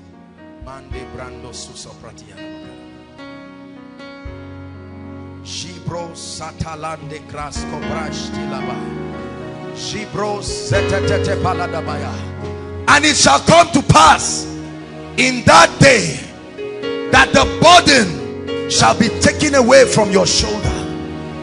It shall come to pass that those spells of enchanters and stargazers and they that haunt your soul unto death, it shall come to pass that by a mystery as revealed of the Lord of Sabaoth, the avenger of men, that it shall come to pass that at the instance of his word, that it shall be taken from off your shoulder and it shall be destroyed because of the anointing. Because of the anointing. There are charms that must be broken because of the anointing. There are people sentenced to death, sentenced to accidents, sentenced to untimely death by the mystery of the oil. Manda kata paroto supaya. The second scripture, Exodus chapter 12, please. Please, everyone turn there. I sense the anointing of the Spirit very strongly right now. Please turn there. This is the instruction that the Lord gave me.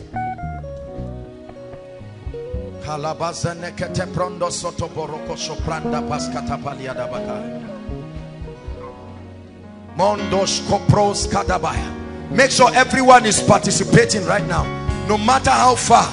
Those following us online, they can get oil if they have access to. Verse 7, please.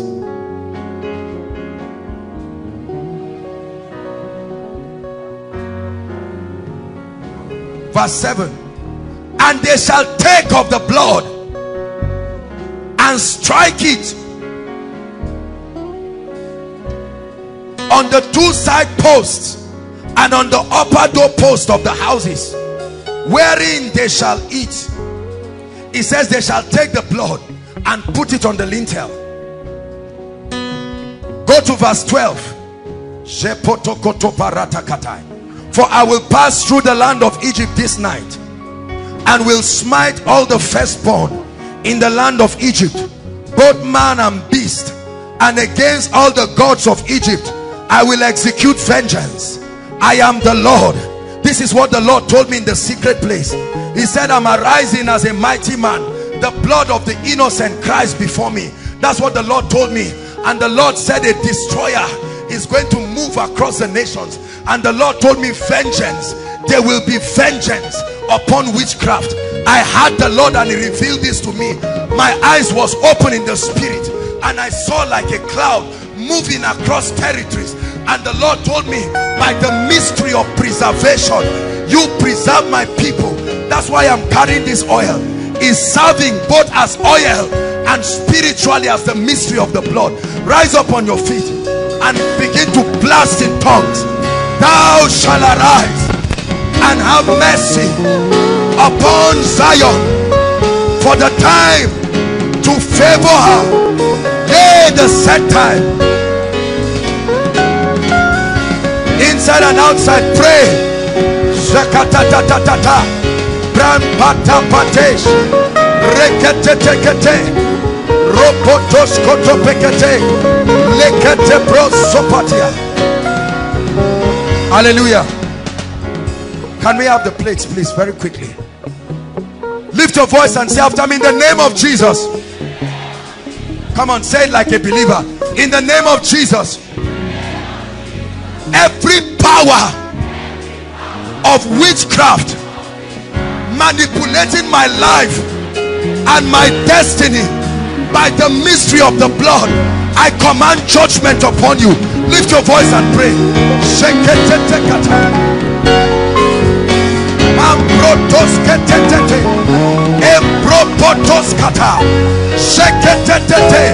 I shall not die, but live to declare.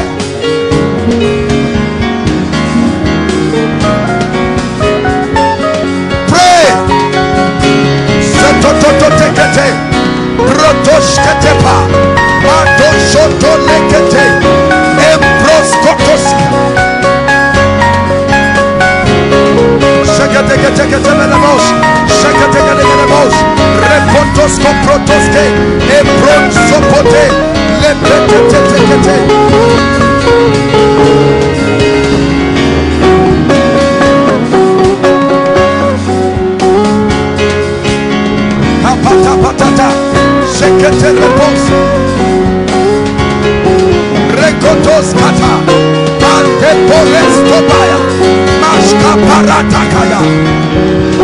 Hallelujah.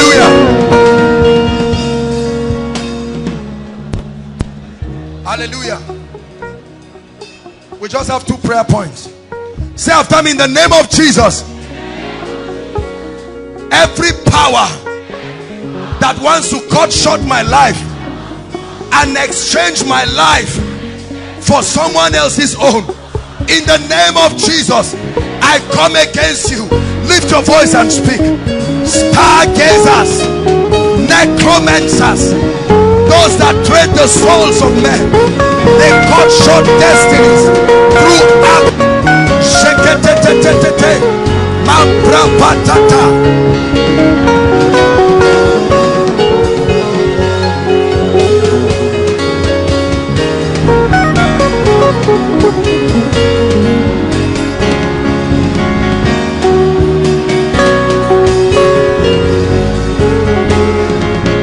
Sheketekete, sheketekete, reketekete, mototopo sotoria, rapalikatabalaraba. Hallelujah. The last prayer point. Say, in the name of Jesus, I declare the seal of the blood over my life, my loved ones, my going out, my coming in. No accident shall take my life. No terrorist shall take my life. No sickness shall take my life. I am secured in Christ. Lift your voice and pray. Pray for yourself. Pray for your loved ones. No death. No death. No death. The destroyer cannot plague my life. The destroyer cannot plague my family. The destroyer cannot plague my destiny. My going out, preserve. Coming in, preserve. By the blood. By the blood.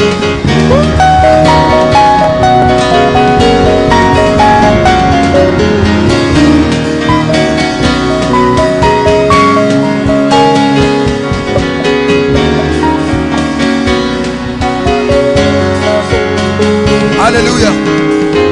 Hallelujah. Hallelujah. You are looking at this olive oil, but this is no ordinary oil. The Lord instructed me to pray through the night over this oil and release the power of preservation, that it becomes the mystery of the blood in the spirit. And that's exactly what I've done. And Lord, I lift this in the name of Jesus. I come under this apostolic office in the name of the Lord Jesus, and I declare that over this territory of Zaria, over Koinonia, over our families, the plague of death will not find expression. It will not cut short the lives of people, in the name of Jesus Christ. Father, let this oil lose its earthly significance and take on a heavenly significance, in the name of Jesus. Let the terrestrial become celestial. Let the earthly become heavenly. And Lord, let this carry preservation power, in the name of Jesus. Now watch this. Hallelujah. Let's lift our hands and bless him. Great is my God. He is worthy to be praised. Worthy to be praised. Father, you reign. Great are you, Lord. You are worthy to be praised. Worthy to be praised. Yeah. Great are you, Lord. You are worthy to be praised. Worthy to be praised. Father, you reign. Great are you, Lord. Worthy to be praised. Worthy to be praised. Father, you reign. Father, you reign. Go ahead and bless him. Lift your hands and your voices. Give him praise.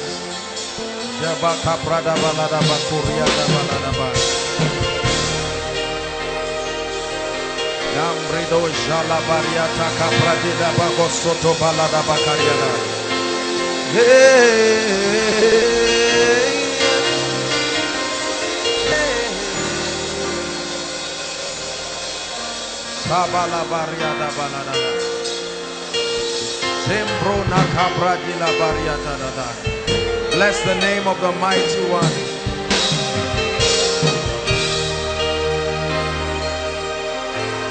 Heaven and earth adore you. Angels bow before you. You're beautiful. Yeah. You're beautiful.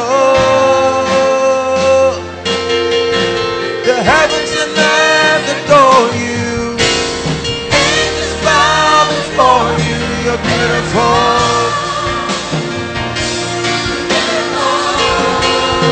Sing heaven and earth adore you. Angels bow before you. You're beautiful.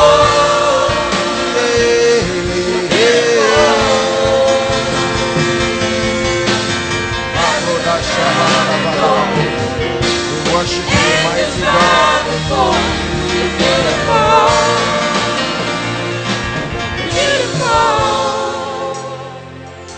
You're beautiful. You're beautiful. You're beautiful in my life. You're beautiful. You're beautiful. You're beautiful. You're beautiful. Yeah, yeah, yeah, yeah. You're wonderful. You're wonderful. You're wonderful in this place. You're wonderful. Glorious. You are glorious. You are glorious. Glorious. You are glorious. Glorious. You are glorious. Don't be tired of worshiping His presence. You are glorious. Glorious. You are glorious.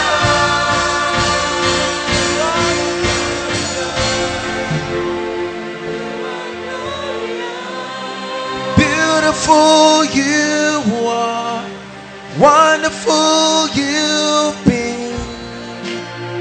You are glorious, faithful in all your ways, my help and my reward. Say, you are glorious, my God. Beautiful you are. Help me say, wonderful you are glorious. You are glorious. You are glorious. Yeah. Faithful in all your ways. You're the faithful God. You are glorious. You are glorious. Yeah. You are glorious.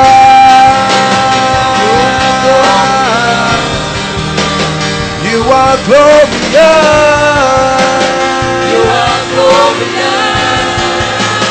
You are glorious. You are glorious. You are glorious. You are glorious. Father, we declare that we love you. From everlasting to everlasting, you alone art God.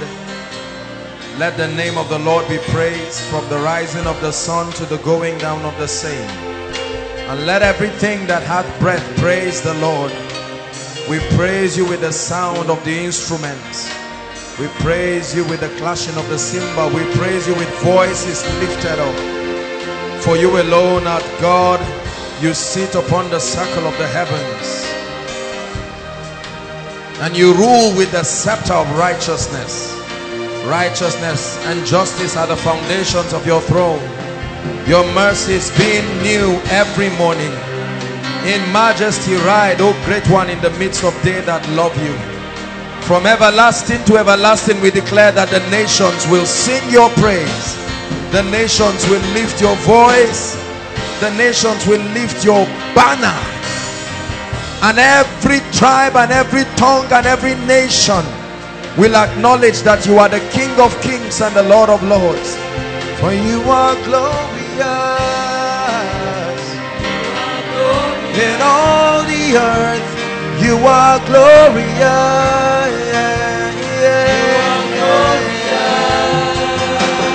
You are powerful.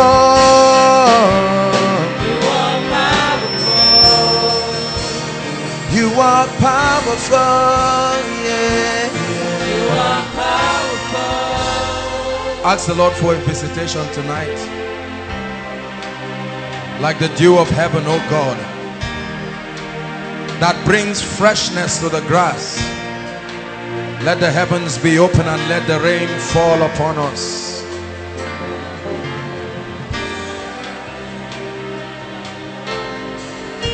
In the name of Jesus.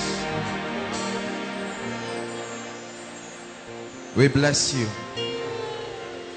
Majesty, I acknowledge you, the doer of every great thing. Blessed be the name of the Lord. Some may trust in horses and others on chariots, but we will trust in the name of our Lord. And they sang the songs of Miriam, and they said, I will sing unto the Lord, for he has triumphed gloriously. Even the horses and his rider has been thrown into the sea. We bless you for your healing, for your deliverance, for the power of your word to change and build, for authority, for your presence. We give you praise.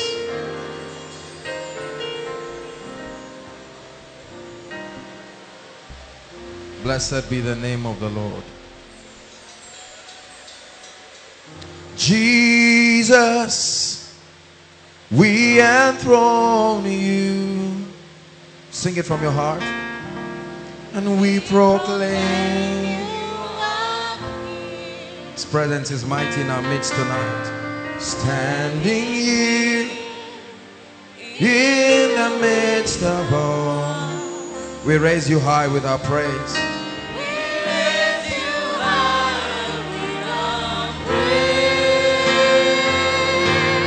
Lord, build your throne. And as we worship you, come and build your throne. And as we worship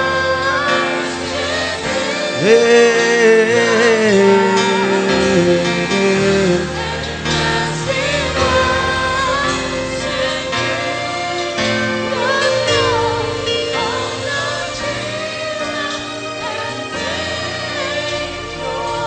one more time, as we worship. And as we worship, come and build your throne in this place tonight.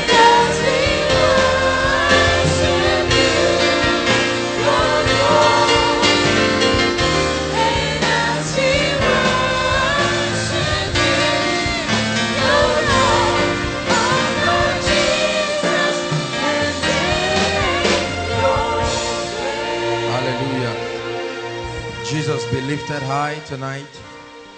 Your people have come to receive and to be changed. In the name of Jesus, I pray that your power will be available to heal, to deliver, to bless. That your word will transform us in the name of Jesus. Hallelujah. God bless you. Please be seated. It's good to be back and it's good to see everyone. Those of us standing, we really apologize.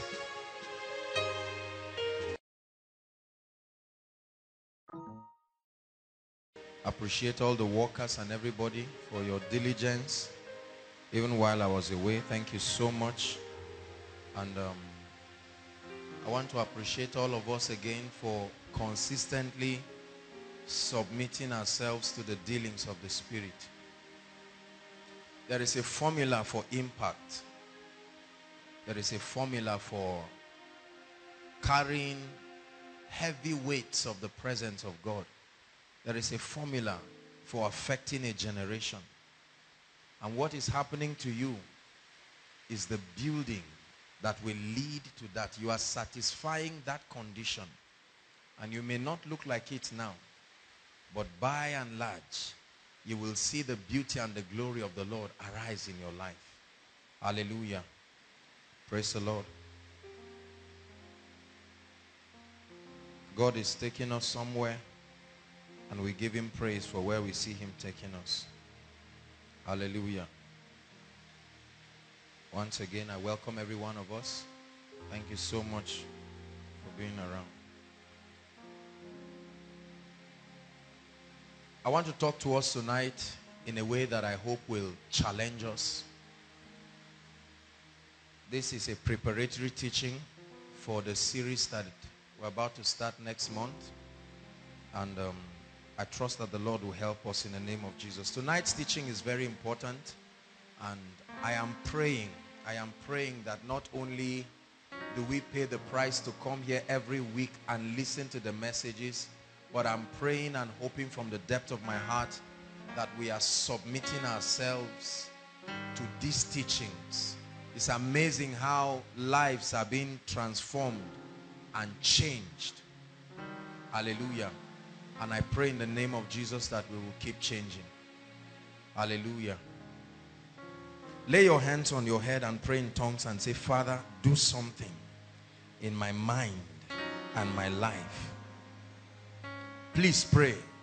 Now is not the time to stare around carelessly. Be focused and pray. Lay your hands on your head and pray. Do something upon this mind.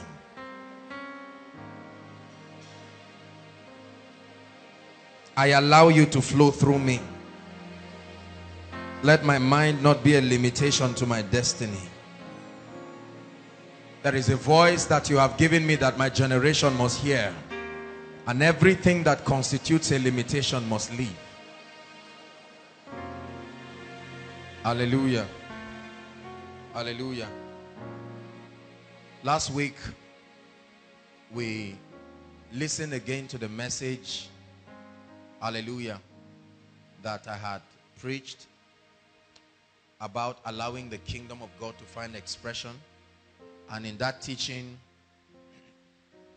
I began to say how that the limitation of the impact of men is not the power or the ability of God, but our mind, from the realm where we allow our wills, our emotion, and our intellect to come under submission to the government of Christ. And that if we can satisfactorily do that, there is no limit to which God will be able to use us. Hallelujah. Proverbs chapter 23 verse 7. Let's begin tonight. I want to establish a few things and then we'll pray. You make all things new, yes, you make all things new, and I will follow you forward. That's what he's doing in someone's life tonight.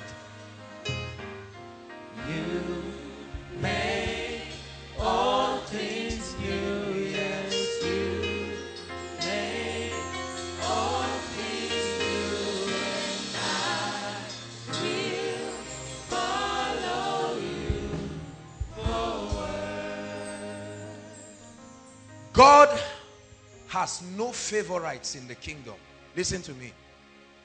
God has no favorites in the kingdom. God loves everyone in the kingdom equally, but he does not trust everyone equally. God has no favorites in the kingdom. But the operation of God, when you read the Bible, it makes it look as though God had a soft spot for certain people and he seemed to reject others. Until you understand the character of the operation of the kingdom, you may think God has favorites. God has no favorite preachers. God has no favorite businessmen. God has no favorite students. God has no favorite history makers.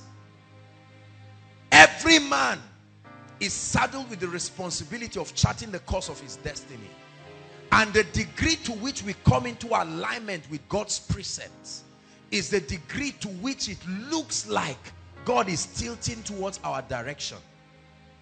It's very important that I say this, because we live in a society that the difference is clear in everything. Among preachers, the difference is clear. There are men of God struggling and struggling and struggling to make impact. There are men of God struggling to do what they call ministry. In the world of finance, there are those making impact, and there are those living as if God hates them. In the world of family life, there are others raising award-winning children. There are others raising armed robbers and cowards and thieves and nuisance to society. In the world of impact, there are those that the hand of God is mighty upon. They are shaking lands and territories, and yet there are others scrounging and scrambling for relevance. What is responsible for this difference? Could it be that God decided to choose others? Could it be that God just hated others? Is that really it? What would be responsible, brothers and sisters, for a man who rises up as a nobody? The map of your village not being on the map, and yet you rise to be a global phenomenon where people say, thank God you were born. Thank God you did not die. Blessed is the womb that produced this child. What makes that difference? That a man will be born a pauper with rain falling, and yet at the end of his life, he is a generational blessing. His name becomes an access key to favor. That every time you say, I am associated with Sam, they say, which Sam? Because of that, access is given. What is responsible for this difference in society? It's not enough just to love God and know God and pray in tongues. A true apostolic ministry prepares people to be agents of societal transformation. It's not enough just to pray in tongues. The Bible never said you are the light of the church. It said you are the light of cosmos, the world. There is a level of impact and illumination that comes from the church. The key to world evangelization is not necessarily evangelism as we know. It is evangelism, but not one-on-one preaching and sharing tracts. We will never win souls that way till Jesus comes. The key to transgenerational impact and bringing territories to the submission of the Christ is hidden in one word: influence. Influence. Influence. The mystery word that holds the key to compelling generations to come to the Lordship of Christ. Everybody say influence. Influence will do more than tracts will do. Influence will do more than crusades will do. Influence. At every given point in your life, your decisions, your values are being altered by someone you look up to as a role model, consciously or unconsciously. And therefore the key to bringing earth, our territories, cosmos, to the obedience of Christ is ascending intentionally to a position of kingdom influence that grants us access to the minds of people, and that they can, by our influence, buy into our ideology which seeks to enthrone Christ as king. This is the gospel. The gospel is not just a message that saves sinners. The gospel is an ideology, like a terrorist ideology. The gospel is an ideology that seeks to enthrone Christ and his purpose. First, that spiritual kingdom in the hearts of men. Then, the influence of his jurisdiction across the strata of society. if we are not doing this, there is no reason why we should be alive. No matter what kind of conference, convention, impartation, if it does not lead to what I just told you, then it's a waste. The summary of all that I just said is called kingdom advancement. The intentional, strategic frontiering of the influence of the Christ in the earth. This is consistent with the eternal plan of God. What is the eternal plan of God? According to Colossians, that all things be headed up in the Christ. And I told you that that plan of God, all mankind and creation will come to the submission of the Christ by a principle called the reflection principle. The reflection principle. An entity confers power on another as a proof of his might and royalty. The mystery of the sun and the moon. The moon does not have a glory of its own. It reflects the glory of the sun.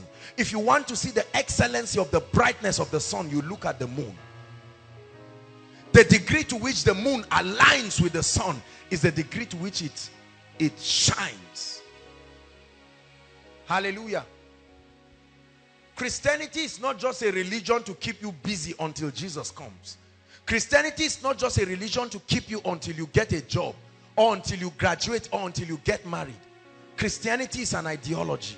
The faith life is an ideology. It's a movement. It's a cause. There is something we are doing. God has an intention in his mind, and he expects every inhabitant in the earth to be given an opportunity to understand that. His emphasis right now is building his spiritual kingdom in the hearts of men, and that's what we call being born again. The establishment of the reign and the rule of the Christ in the hearts of men. Not just coming for altar call. Altar call is not enough to get you born again. It gets you saved. But to be born anew and to be transformed, the Christ needs to be established in your heart. The degree to which the word of God finds expression in your life, the degree to which you have submitted to the principles of the kingdom, is the degree to which Jesus has become Lord of your life. Are we understanding? One of the biggest limitations, I taught us that there are two major limitations to the advancement of the kingdom. That the first, the Bible calls it the gate of hell. It's just a recap. And I told us that the gate of hell defines the scope of Satan and every arsenal that he brings. His tricks, his strategies that he brings to bring the whole world into deception. But that's not even the biggest limitation. The biggest of all limitations is the mind. Our mental alignment to the ways of the kingdom. This is what is responsible for your prosperity. This is what is responsible for your impact. This is what is responsible for the flow of God's power. Now, preachers have erroneously taught people. Every time you talk about the mind, preachers shift people to, they shift that topic to business people and entrepreneurs and proprietors and all those who have to deal with the corporate life. So here they are sweating and believing they are training their spirit. Whenever you talk about mind, they say, no, it's all right. I'm not a businessman. The mind is the access point for the spirit to find expression in your life. You ignore your mental development. You ignore the alignment of your mind to the government of the Christ. You will fail in life in every respect.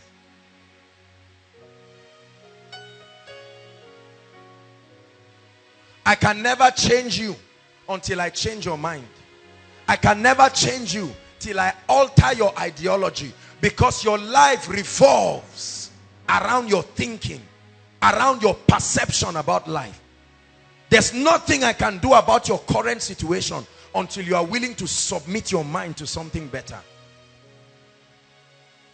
Is God speaking to us? So let's read Proverbs 23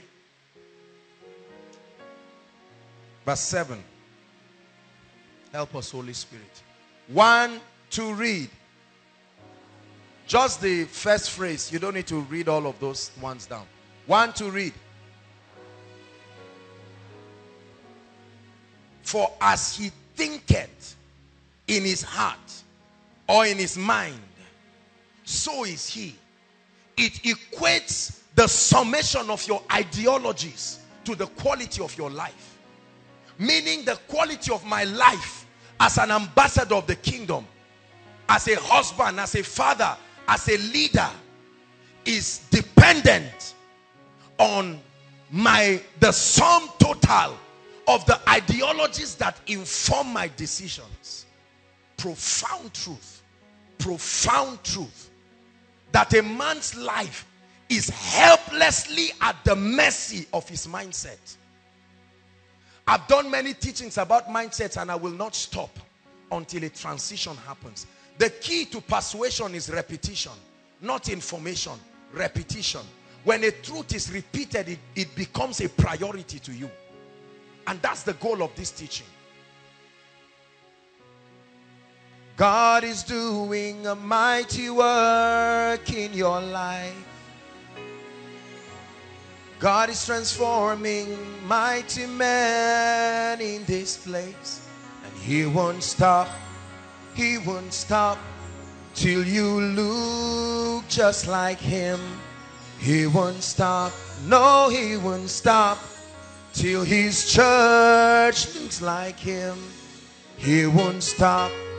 He won't stop till you look just like him. You know why I must preach this? Because seated where you are is the destiny of thousands that have been connected to your grace and your life. And your refusal to rise will make thousands to go to hell, millions to perish. Imagine if there was no Benny Hinn. Imagine if there was no Reinhard Bonnke. Right? Imagine if all of the mighty men that have brought great impact in this generation did not rise. I refuse to let your tears stop me. I refuse to let your anger with me stop me. I will teach it until that transformation happens. You may not see a need to thank me now, but as surely as the Lord God of Israel lives, when you see the excellency of your life above that of your contemporaries, you will find a reason to say, Lord, I thank you. The training process is always difficult because mankind has been designed to live in a comfort zone.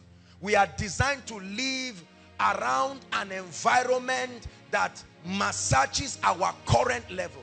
But every time the word begins to come, the first thing that happens is your current mentality will resist it, because it knows that it will have to choose to accept that it is wrong and change.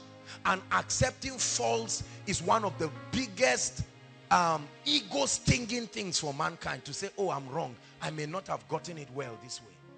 So we prefer to excuse it away and remain. Friends live together for as long as they think together. The moment one begins to think above, the environment starts driving him away. Right? I'm challenging you because there's something about your life. Koinonia is an apostolic platform. Only with the eye of the Spirit will you see the kind of mighty men that are being raised. There are more people. This crowd constitutes only less than 10% of the total people who will listen to this message. And so I'm speaking to nations. I'm speaking to individuals. I'm speaking to territories. Somebody will be listening to this message who is lying down at the end of his life and say, God, is this how my life will be? And God is saying there is a way out. The way out is not giving you money. The way out is not patting you when you do not deserve to be patted. The way out is to prune and build and to furnish. It may cost you tears, but let me tell you, anybody that loves you, see, a mentor is not your friend. Are you getting what I'm saying? I taught the School of Ministry students that there are 3 spiritual platforms on which reception and impartation happens. Number 1, a father and a son platform. A transfer from a father to a son. Number 2, a transfer from a mentor to a mentee or an apprentice. Number 3, a transfer from a teacher to a student. You cannot transfer knowledge from colleague to colleague. No, sir. It's against the law of impartation. That means every time you want to receive, One must assume the position of the greater and another the lesser, even if it is for the purpose of the impartation. Are you getting what I'm saying? So by the time, because many of us may watch people, if Pastor Jakes comes up right now to preach, I will not just stand and say, I'm the great man of God, he's my friend. No, I submit myself immediately to the grace that is teaching, and immediately I begin to receive. Are you learning something? Society will teach you otherwise. That's why there are lots of failures outside. Let me tell you the truth. I give you a guarantee. If you listen to what I am giving you and you sit down honestly under these teachings, you will never, never be a disappointment to the kingdom. I give you that as a guarantee. But the problem is, to what degree are we willing to submit ourselves to the dealings of God? To what degree? Every time we come to God, many of us come with our bag of errors and we sit down hoping that God will add to us. Sometimes he doesn't need to add, he needs to take from you, because what you currently have is what is destroying you. There is an ideology that is resisting the power of God in your life. There is an ideology that is resisting the move of the Spirit. There is an ideology that is limiting your financial life. There is an ideology that is limiting your ministry, limiting every aspect of your life. And when you contend for light and you receive that light, no power in existence has the capacity to keep you down, not for too long. Hallelujah. As a man thinketh in his heart, so is he. As I walk around, as I travel around, I've had the privilege of traveling to different territories. I study culture a lot. In fact, whenever we travel for administration, if time allows us, we always take a little tour around the city to see the way of life of the people. I like to study how people think. I like to study what their priorities are. I like to study what constitutes a taboo for them. What is the scope of their ideology? And I am amazed. I see the reason why Africa is where it is. I see the reason why very few men out of a large crowd ever touch the true grace of God in their lives. I see the reason why, though many go to school and graduate, they end up failures. Failures from the perspective of the kingdom. Failures in impacting their generation and being relevant for the kingdom. I see why zealous people will start out well and end as if God left them. There is something that we consistently violate, and that is the power of transformation. The power of transformation.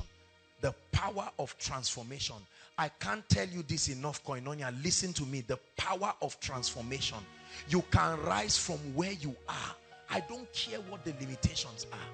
Stop regretting what you are going through and what your father brought you into, or what your mother brought you into, and concentrate on the transformation that will bring you up. Otherwise, you will sit in that position of regret and watch your children later join you. That's what has happened. We have a generation of irresponsible people, spiritually irresponsible, mentally irresponsible, physically irresponsible. There has been a transgenerational game of blaming people. One generation blaming another for their failures.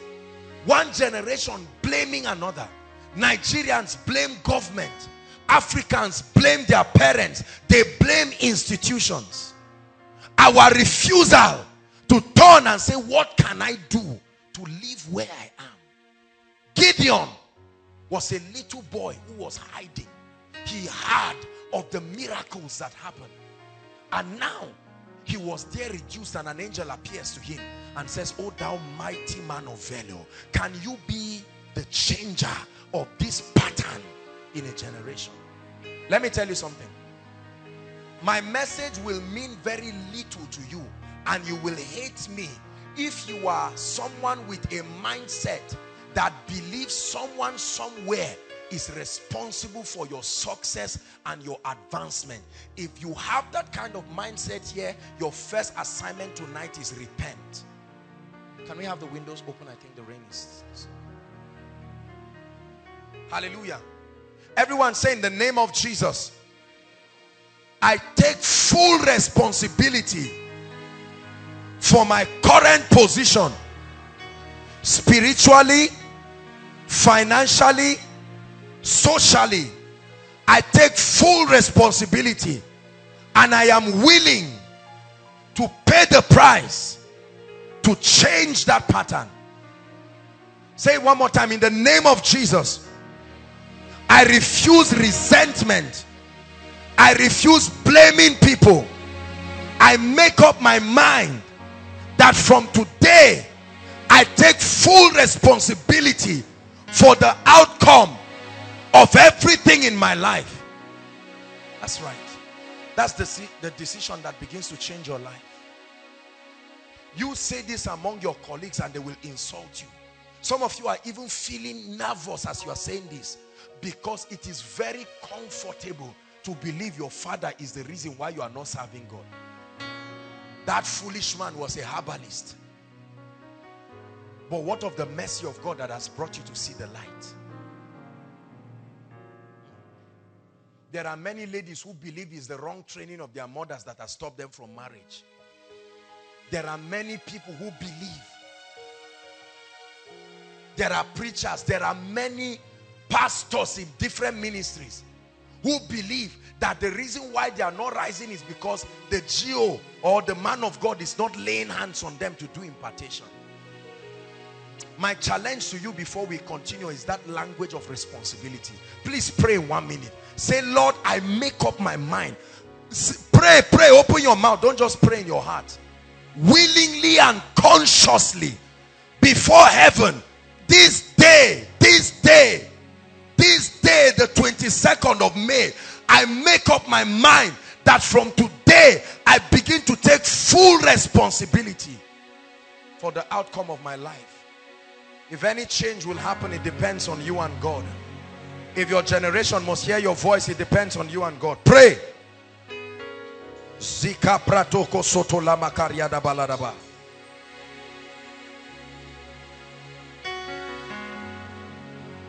Shekete pretegedebosh.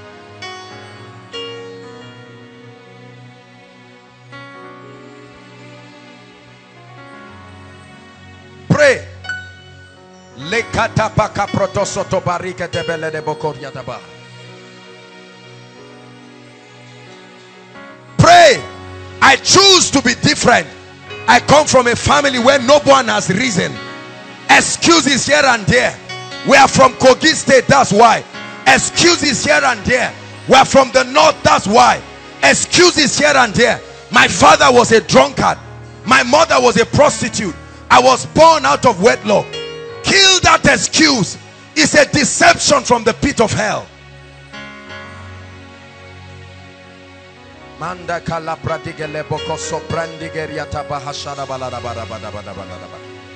a lady, that's why they should take care of me. Kill that excuse.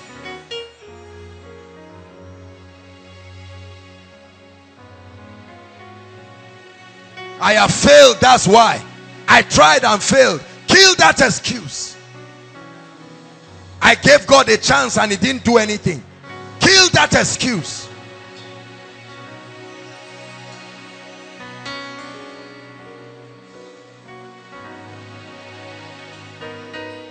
Hallelujah.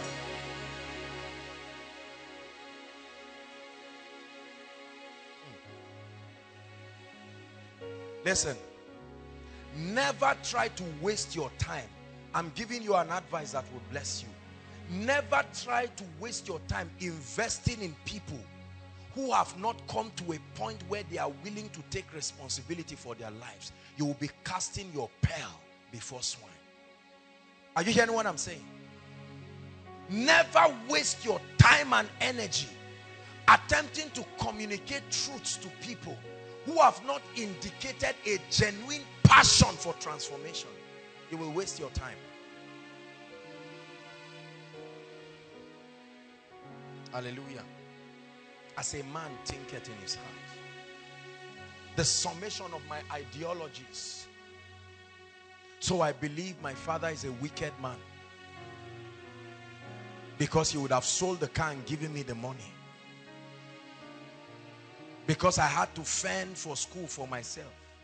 And that ideology becomes your template of interpreting life. Hallelujah.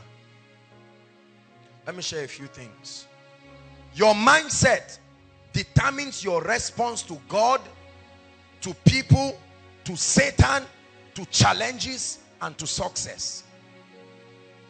Your mindset, your ideologies determines your response to God, people, Satan, challenges, and ultimately success.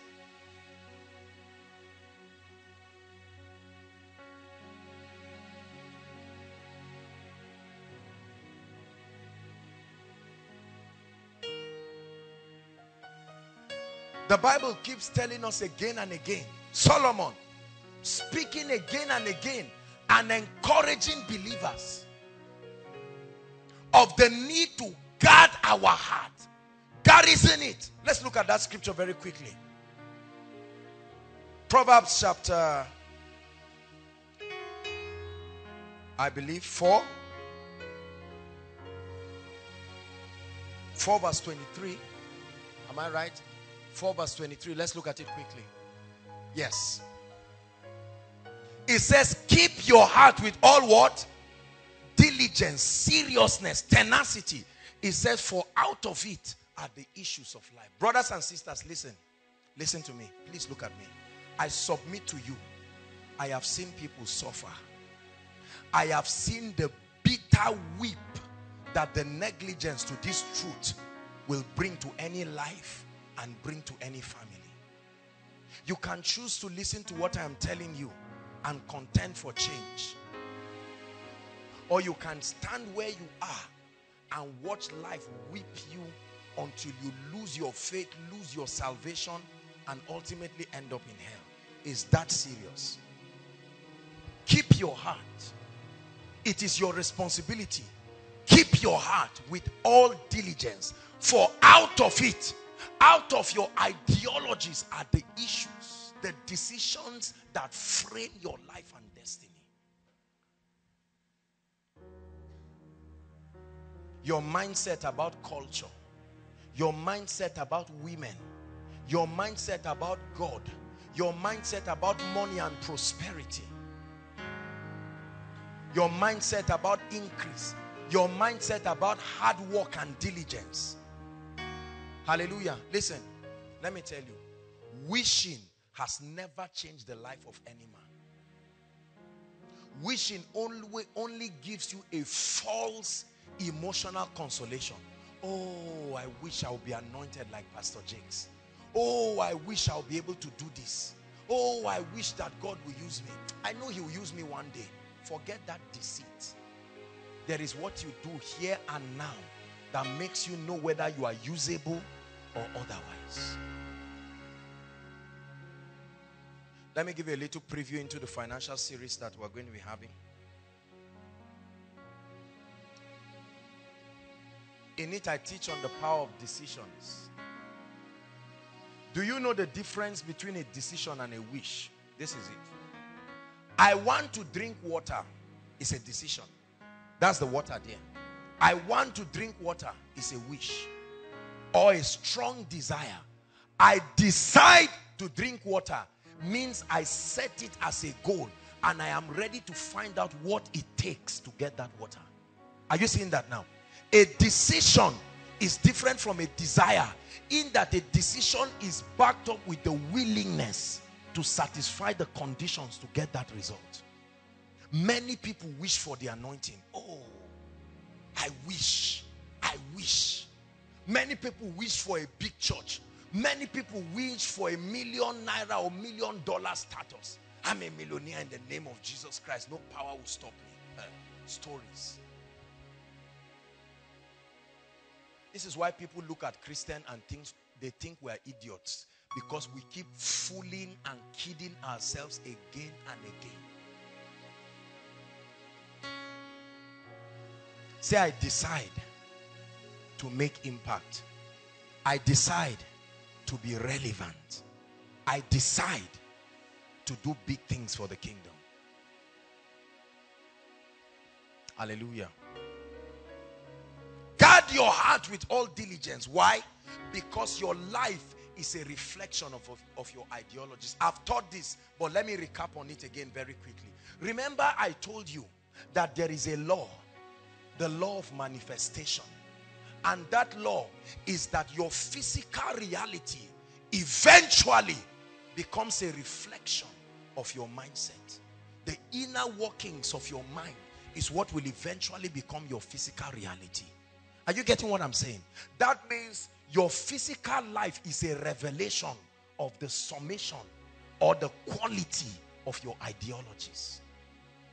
By and large, your mentality about prosperity will show physically. By and large, your mentality about God and the principles of the kingdom will show. By and large, your mentality about marriage will show in children calling you a loving daddy or a stupid Dracula who is killing them. By and large. By and large, your mentality about success and productivity will speak otherwise. Meaning, our physical environment right now is a gradual reflection of the reality in our mind. Are you getting what I'm saying? Watch this. Compare a general overseer of a ministry or president or whatever. Or let me use a term that is now, compare a CEO, right, of a company who sits down in a large office. You know how intimidating the office can be. With AC, flat screen, right? All kinds of things. Cup of coffee, tea, all kinds of things, and a secretary around. And you see the poor people in the company angry at their director, wicked man. He's the one enjoying. And the megad is there opening gates hundreds of times a day and receiving 10 or 15,000. And the megad convinces himself that the Oga is not fair. This man is not doing anything. He just sits down on a chair, signs papers, writes a few things, and is getting millions. My challenge is this: transfer them for 2 months. Transfer them. Meaning, tell the megad, we hereby give you this office, is yours, for 2 months. And tell the Oga, go to the gate. The Oga is going to do something in that gate that will make people stop coming to the office. They will start waiting at the gate. There is a mentality. Are you getting my point? He's going to look and say, is there something we can do? Is there something we can do? Right there at the gate, he will start consultancy services. Right there at the gate, he will think and say, how can I reduce this effort? How can I reduce the physical effort? And then he may create a chain or a rope where he just sits down and drive, or try to make a digital gate. Are you seeing that now? Whereas the other man sits down holding one wood and metallic detector and the keys, bunch of keys to a gate. Meanwhile, let's go to our man in the office there. The man is in the office, and when he sits down, the next thing is he opens the fridge, sees apples, dates, all kinds of things, and he says, my soul find rest. He forgets, no. See how cheap his mindset is. He forgets that that company is at the mercy of his decisions, and he's eating. And quickly he sees some little money, and he carries that money quickly and hides it. And he thinks, what can I sell quickly? And they say, oh, God, generator has spoiled. He say, leave it there. In 2 months, that office becomes his mindset. Are you seeing that now? You come in and see it dirty, scattered. They've sold a lot of things. They've sold the company generator. They've done all sorts of things. Right? Workers are not paid. Whereas you find out that the blessed man, the CEO, has changed the gate. And he will make it become something. What is the difference? Their mindset. They think the difference is money. They think the difference is expensive suits and expensive cars. No, those things are a reflection of something. When you see a man mightily used by God, his life is a reflection of something. Are we following? Are we together? The next time you see a man you consider to be anointed or blessed, Do not envy what you see. Try to buy into their mind and transfer it to yourself, and your life will follow suit. Are we blessed? That's why success is transferable. If I can transfer to you what is in my mind, you will be like me, but you will stop at my limit. If I can transfer to you what I have and challenge you to rise higher, you will be higher than me. You see that? Preachers preach out of the abundance of their mindset. A preacher who is not, for instance, an entrepreneur and knows nothing about leadership and organization has a pattern that he teaches people. All he would tell people is just pray and be serious. The God of favor, God of Hannah, God of this, the God who located me will locate you. And the people shout amen. And they stop there and they become a congregation of weak and beggarly people. The preacher himself not knowing why he's successful. He thinks he's successful because he's preaching. No.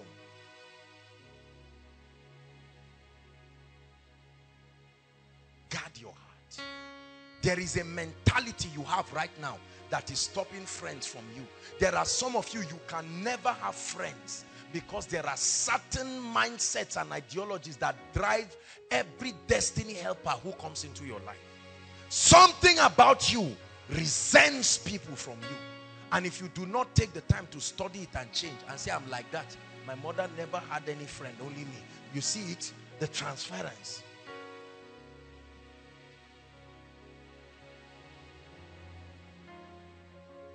Let me talk about two quick ideologies or mental attitudes that have sponsored failure in the lives of people. Right? Number one is the mindset that bets what we know today to be low self-esteem. Write that word down. It's very important. I'm about to say something that will bless you. What is low self-esteem, or what we call complex? Please look up. Low self-esteem is the feeling or the mindset that brings a man to a position where he believes or he is convinced, consciously or subconsciously, that you are not good enough, that you are perpetually at a state of disadvantage, that there is always something you need to do to your life to meet up to a standard, a status quo. Are you getting my point?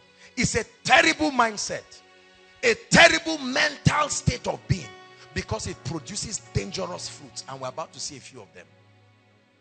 Let me tell you, the foolishness of many people in society, from preachers to businessmen to fathers to leaders, is motivated by this poisonous mindset. Subtle but dangerous. Low self-esteem. What does low self-esteem do? Low self-esteem, when it is matured in a man, becomes the sponsor for an extravagant life, becomes the sponsor for aggression and looking down on people, becomes the sponsor for downplaying people as a way of trying to show your relevance. So all that fight for titles, all that fight for recognition, all that impatience that drives people into living an extravagant life is primarily because of a deep-seated mentality of low self-esteem. Are we blessed? So a lady believes that until she plants a particular kind of hair, she can't be beautiful and guys will not see her. Wherever she got that ideology, and then she finds out that the weave-on is 15,000 and that becomes a goal. She's under pressure, borrowing money, trying to prove all kinds of things, and then when she buys it and puts it, she's hoping that now she has been able to attain a status quo. Is God speaking to us? So we have preachers with their clubs and societies, right? That is based on something they believe they have to do to match up. So a man of God thinks, I can teach, but I can't prophesy. And his complex begins to sponsor him to look for prophetic grace anyhow. Are you getting my point? Even to the point of witchcraft. And when he gets it, he now believes that when that prophetic grace is added to me, I will be like so man of God. Are you seeing that now? A poisonous mindset. This is what is responsible for the hatred of brothers and sisters, fathers and mothers. A father will fight with his wife because the father believes that this woman is a CEO and I am an assistant director, and his complex makes him feel do something to bring her down. Are we blessed now? Low self-esteem. A mindset that stops people from moving and taking the path to success gradually. Low self-esteem has been the reason for incessant impatience, especially in young people. They want to buy the car now. They want to marry now. Right? They want sharp money now. Sharp success. You want to start a ministry and in 4 months have a record-breaking 5,000 crowd. Low self-esteem. To prove. And you say, go and tell them in the village, God is at work here. You see that? Tell who? Them. That means there is a them you have been working for. There is somebody that you say, I must show this man that I am nothing. It's not enough reason. Is God helping us? Many of us have lost precious friends because of low self-esteem. Our low self-esteem makes us to interpret even a sincere compliment from a negative angle, because you believe that you must do something to match up. Who is God speaking to tonight? We have all sorts of enemies and all sorts of people. I look at people who I know at the level I am now, I cannot even wear the clothes they are wearing, and some of them are students. You know that God just blessed them and opened a small door for them. But that low self-esteem, especially ladies, sisters, say amen. Especially these ladies. You will see a tiny lady moving around. Self-esteem is pushing her, and she goes to meet one big ungodly military officer. You know that she can destroy her life because she wants to say, I am going out with somebody in Jaji. Right? And that, oh, you think I don't know? You are joking.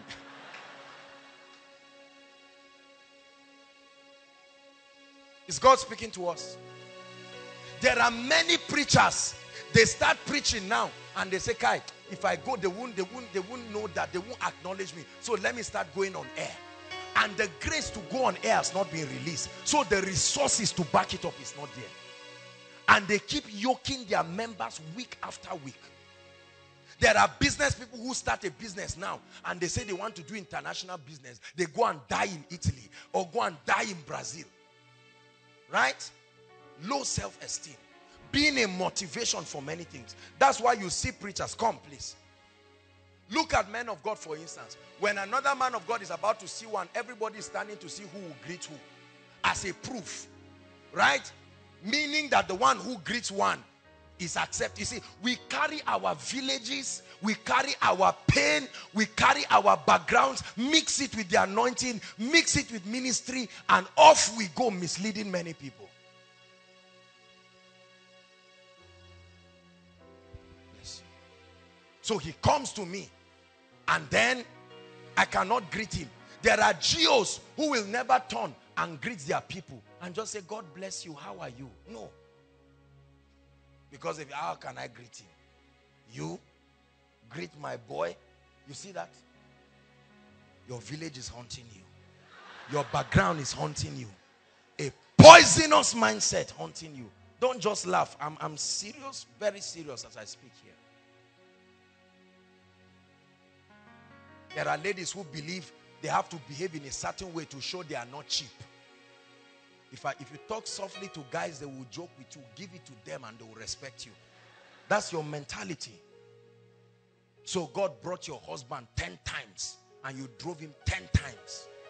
Because something in your mind, you live around the mediocres just like you in the room, and all of them convince themselves. It's amazing how we mess up and people clap for us. You do something very stupid that demands flogging, and you go and meet people who think like you and they say, guy, you represented us.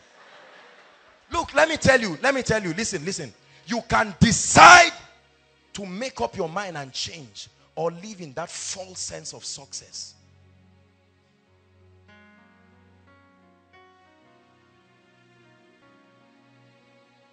There are some of us moving around lying to people.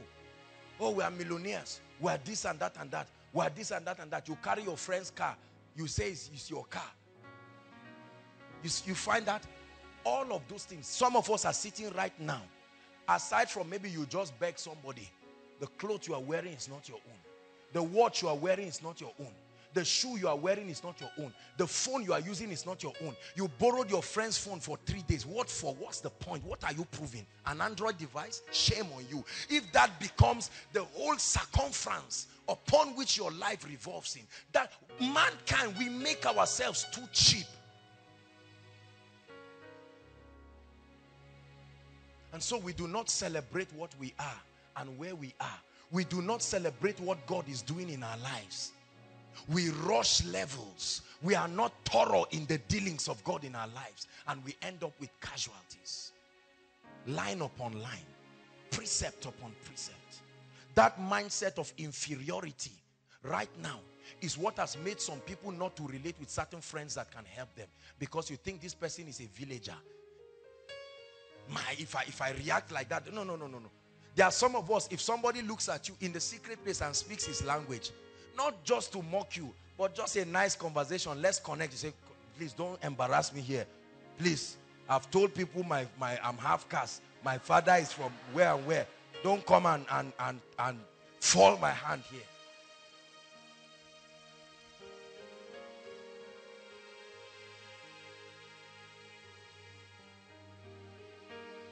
Hallelujah. I once was talking to a preacher and he looked at me and I said, do I know how much his suit is that he was wearing? And I was shocked. In the middle of a destiny molding conversation, you stop me and ask me how much your suit is. What in the world is that? The anointing just lifted. I just knew that there's nothing to tell this person. Say, in the name of Jesus, I am proud of my level. I will rise gradually. There's no point trying to fake success. I will pay the price and be successful. Hallelujah. Very important.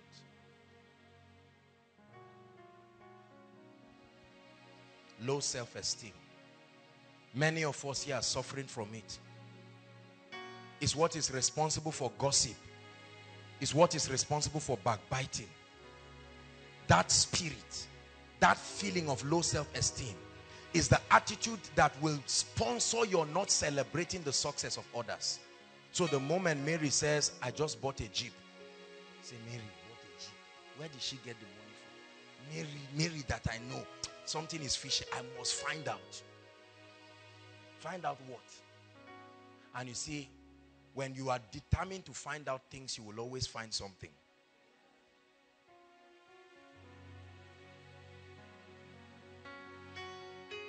Is that true? Low self-esteem. Number 2 is the mindset that leads to what I call an uncultured use of words. Uncultured use of words. Psalms 141 verse 3, an uncultured use of words. God is helping us tonight. An uncultured use of words. Psalm 141 verse what?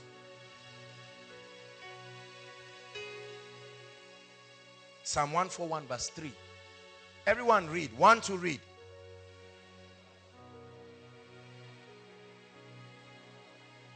It said, set a watch, O Lord, before my mouth. Look at me. There are many of us right now where you are seated. The devil of your destiny, that which has chained you and made nonsense out of your life, is this gate called your lips.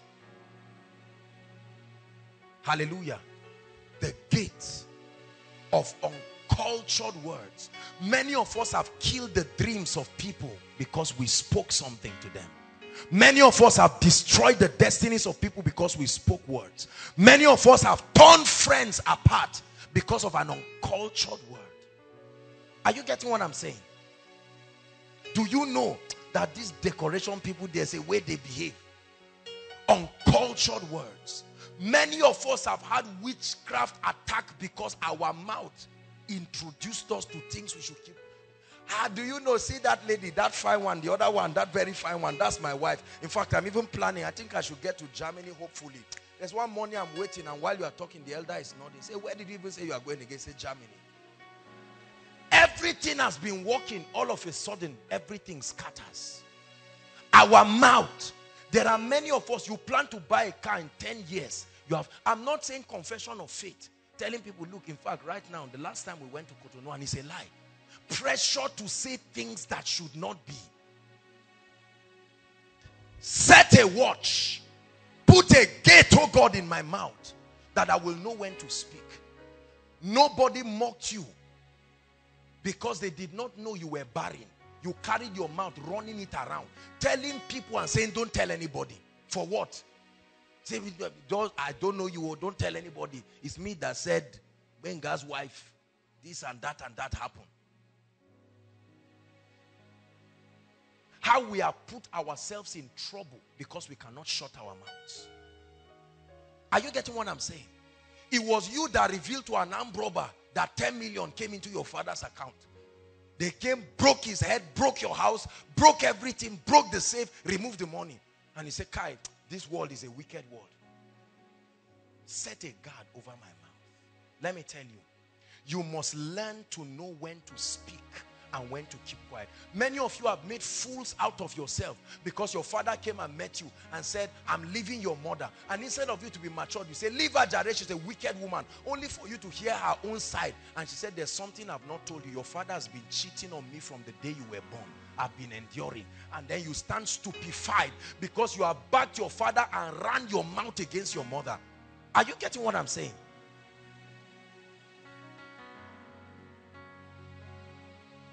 The height of mental maturity in terms of communication is when you know when to speak and when to keep quiet.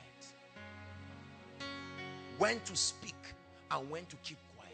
Some of you people come to you for counseling and say, I've been fornicating, or I've been suffering from masturbation, I've been doing. Immediately you finish, say, God is changing lives. So say, what happens? Say, man, the rate at which masturbation is disturbing people. I can't. Some brothers that you don't even expect. You see that? Keep a watch, oh God, over my mouth. Keep a watch. A guy came and met you and said, look, we are going to get married. Let me just calm down. I'm trusting God for some finances to come. Before you know it, you have sent text to 11 ladies. You chief bridesmaid, you this. And then later the guy will say, I'm not doing. And the friend say, how far our marriage? Say, hey, God is working. And you are under pressure because you've run your mouth saying what you should not say. The Bible says, a word spoken in due season. There is a due season for communication. Is God helping us? Mindsets. Mindsets. Mindsets. Many of our parents go and run their mouths in the villages. Oh, I've been promoted. I'm a millionaire now. In fact, the last check entered and they said there's one village project. Please, we're allocating the task of 5 million naira to you. And you see that the children are crying and suffering.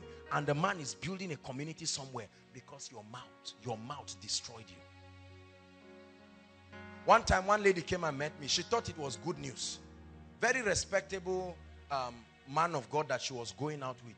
And I think one time, I don't know, let me assume the guy was carried away and he wanted to make advances on her and do a lot of things. And you know, she advised him, and at the end, he felt bad. He said, look, I don't know what came over me. Let's pray, this and that. And then she came to talk to me. And she thought it was going to be a good news. She says, sir, honestly, I need to tell you something. It's not every man of God that is a man of God. I knew where she was going to. I listened to her. There are some things you don't come to me for. Praise the Lord. And then she came and met me that this and that, this person did this. Can I imagine that this person did this? She was so disappointed. She's still being disappointed. She still did this. And I said, shame on you. One, because you were, was it not in a room? Was it outside? It happened. You went to the room. You were also tempted. You will not accept that part of your role. The role you played in seducing him. Are you saying you did not see the advancement coming? You were enjoying the attention until it got to the limit where you think you can take it. Is that not how it happens? It was holding you, doing all kinds of things. You were enjoying it. When you felt it will now cross the boundary, what you call boundary, you now started talking and you are coming to report him rather than praying and humble yourself. I'm not justifying immorality. I'm talking about the foolishness of unguarded, uncultured communication. And the way she was talking to me, I know she has told more than hundreds of people right there. And you destroy. Now, listen. We are very disciplined people by the grace of God in this ministry. Are you getting what I'm saying? But many people have run down the churches and the ministry of others because of certain things. Especially this immorality thing. People come for counseling and they talk. They say all kinds of things. They say you are the... I remember one lady who met me and said, you are the only man of God in a long time who has talked to me without sleeping with me. I said, it's a sign that you need deliverance. While you are concentrating and saying people are doing this, there is a wicked spirit at work in you that is destroying people. Rather than thinking you are so seductive, you better find out that the hand of God needs to come upon your life to change it. Are you getting what I'm saying now?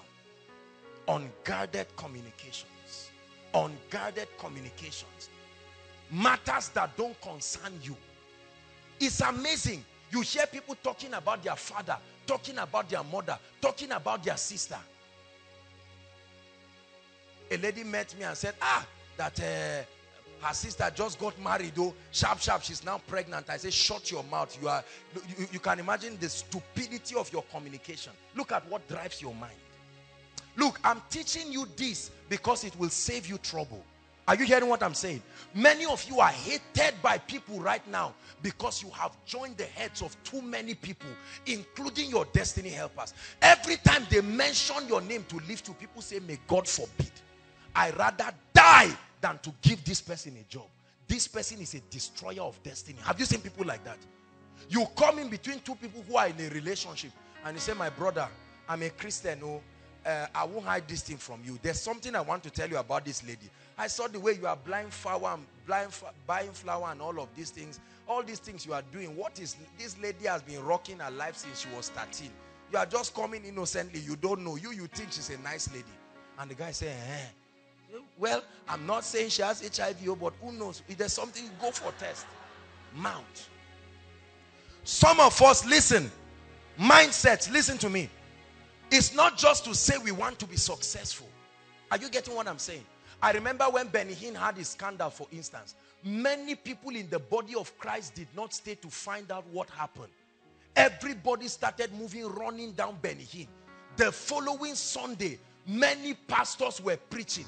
When they said they caught him with Paula White. Right now, that Creflo Dollar, you see it on news, that Creflo Dollar asked his congregation to buy him 65 million naira jet. That's not true. That's not what happened. Are you seeing that now? Everybody, those who have been angry. There are people angry today that Kenneth Copeland is flying his jet. There are people angry at all kinds of things. And we run our mouth. We say all kinds of things. People have called their mothers witches, called their fathers witches. Listen, give yourself a warning and discipline your mouth. And say, Lord, keep my mouth shut when it needs to be shut, and to speak when it needs to speak. Hallelujah. Unguarded communications. They tell a man of God, lead offering. And he comes and says, as I was leading the offering, the Lord said this, stand up. To mean that he wants to show that he's a man of God. And you spend 1 hour just for offering. Unguarded use of your mouth. You just disgrace yourself and threw yourself in ashes. Are we growing tonight? Some of these issues look little, but this is what makes leaders out of people. Notice that leaders are calm people. They are people who evaluate things. They are people who look into things. Because one day, somebody is going to say something about your life, your ministry, your business, something. Is that true? I remember when one woman, I think somebody met me and said one woman was saying, this koinonia, we emphasize the Holy Spirit, not Jesus. He said, that's witchcraft, that's signs of the end time. And the person was hoping that I would respond to it, and I just kept quiet. I said, glory be to Jesus. And that was the end of it. Because sometimes I pray for you in the name of the Lord Jesus that may you not run your mouth in the presence of your enemy and give him the key to destroy your life.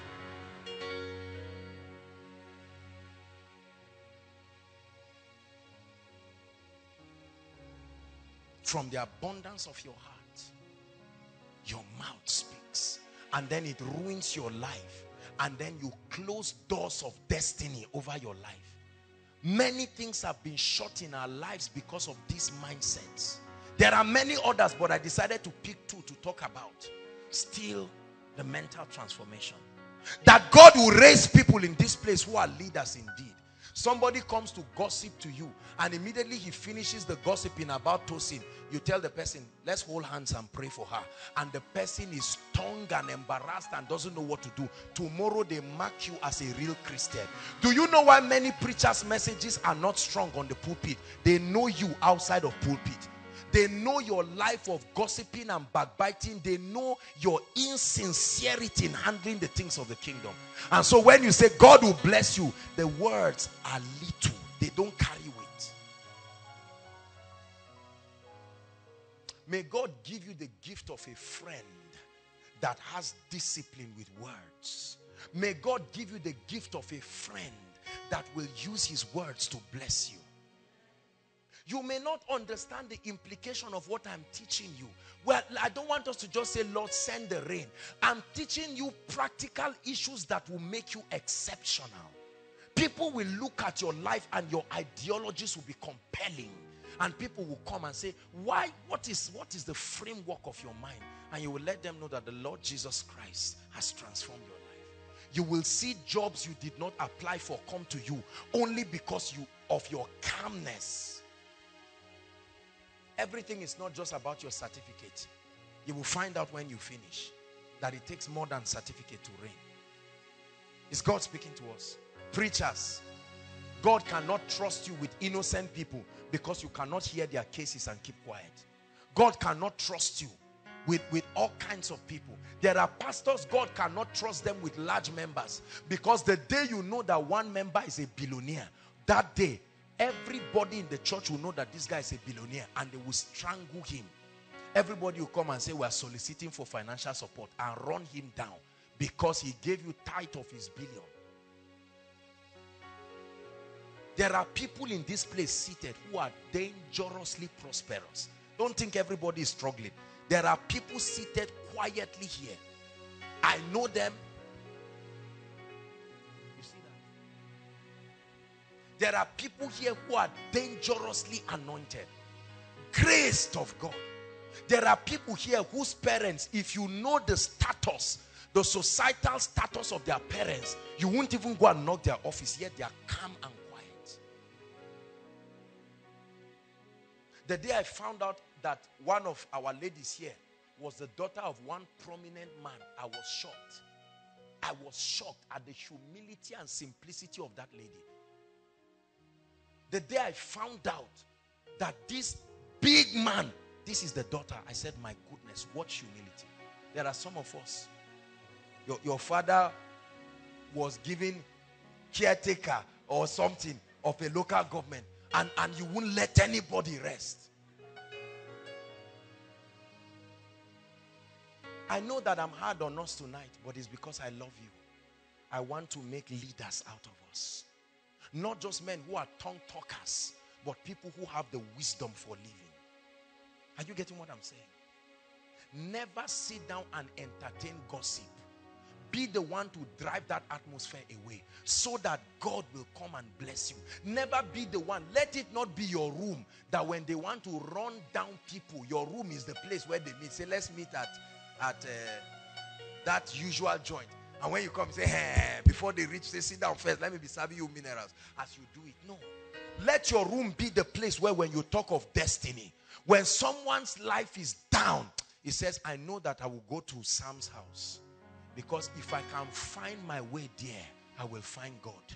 I will find hope. My neighbor has one friend that I told her she may be here listening to me. In my opinion, that is one of the nicest women I have met in my life. And the most sincere woman. That my neighbor's friend. I've seen my neighbor through times when, our regular human activities, challenges. She shared her testimony here. And that woman will come to her and kneel down and pray and cry. She will come and see my neighbor washing and come immediately and collect the clothes and wash for her. There was a time she came, there was nobody. Sometimes I lock my door and you wouldn't know I'm around. She came in and there was nobody. Do you know what she did? She laid her hands on my neighbor's door and started weeping and said, Lord, will you open the door for my friend and bless my friend? She didn't know I was listening. Hi. I said, oh God, will you give our people in Koinonia wives like this?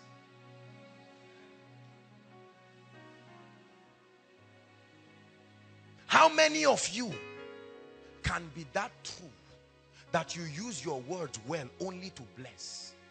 Will you make up your mind that beginning from today, I will set a guard over my mouth? My mouth will not be the reason why I will destroy the life of another. Anything that proceeds from my mouth will only be that which carries blessings.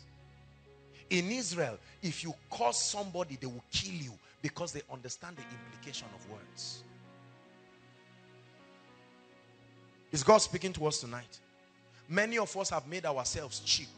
When you started out, people respected you because you were a man of few words. Right now, you have become a talkative, and gradually you see that your respect has been going down. Have you seen people like that? One moment they are in fact, when they come, they say, sir, good afternoon. At the end of the conversation, the woman say, okay, my son, I've heard about you. Whereas when you came to say, man of God, I covet the grace upon your life, but you threw away your honor. Everybody write this word down, honor. Honor. These are the principles that bring honor to your life. Value honor more than money. Value honor more than reputation. Money cannot give you honor, but honor will give you blessings. Honor, the ability to recognize and reward your difference, is what we call honor. Uncommon principles that will make you exceptional. Tonight's teaching may look simple, but it is indeed powerful. As a man thinketh, your mindset. I'm doing a re-engineering in our mind, a recalibration, changing our perceptions from our various cultural standpoints and connecting us to the attitude of the kingdom. That which makes kings, that which makes nobles, that which makes men wise, that which opens cheap doors for greatness.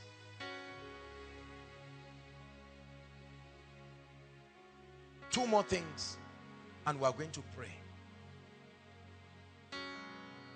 How do I engage? I've said it, but then I will say it again and again.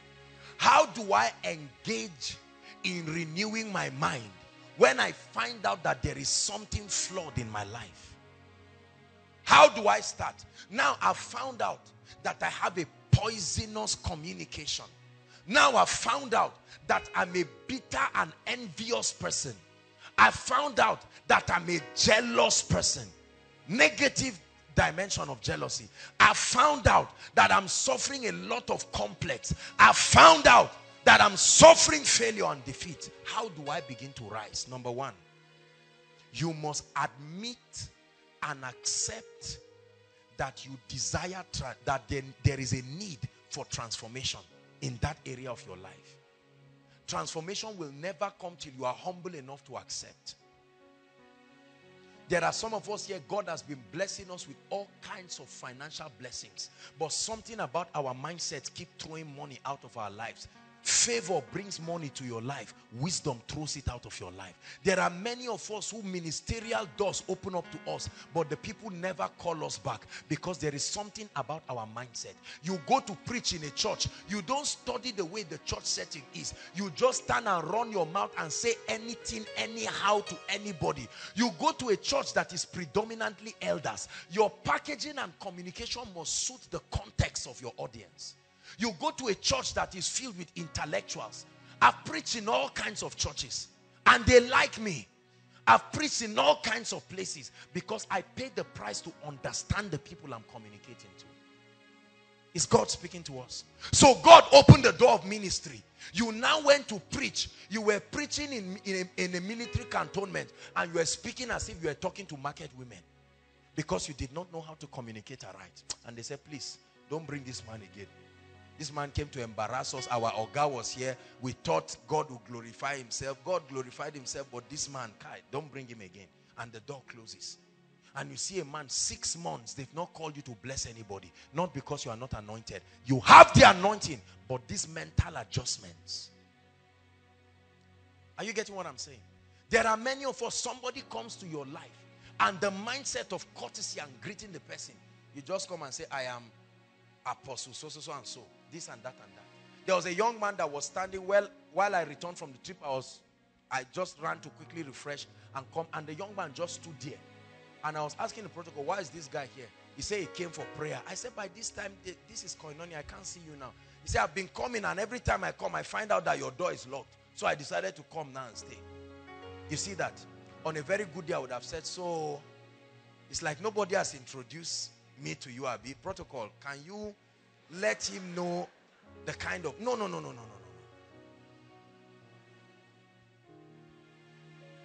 Yes, he did what was wrong, but at least solve the problem at that point since he's there.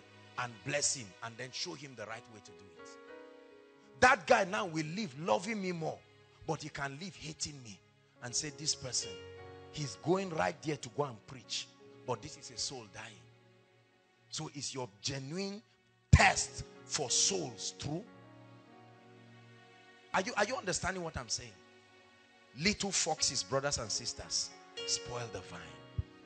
Little adjustments that we need to make to our lives to make us exceptional.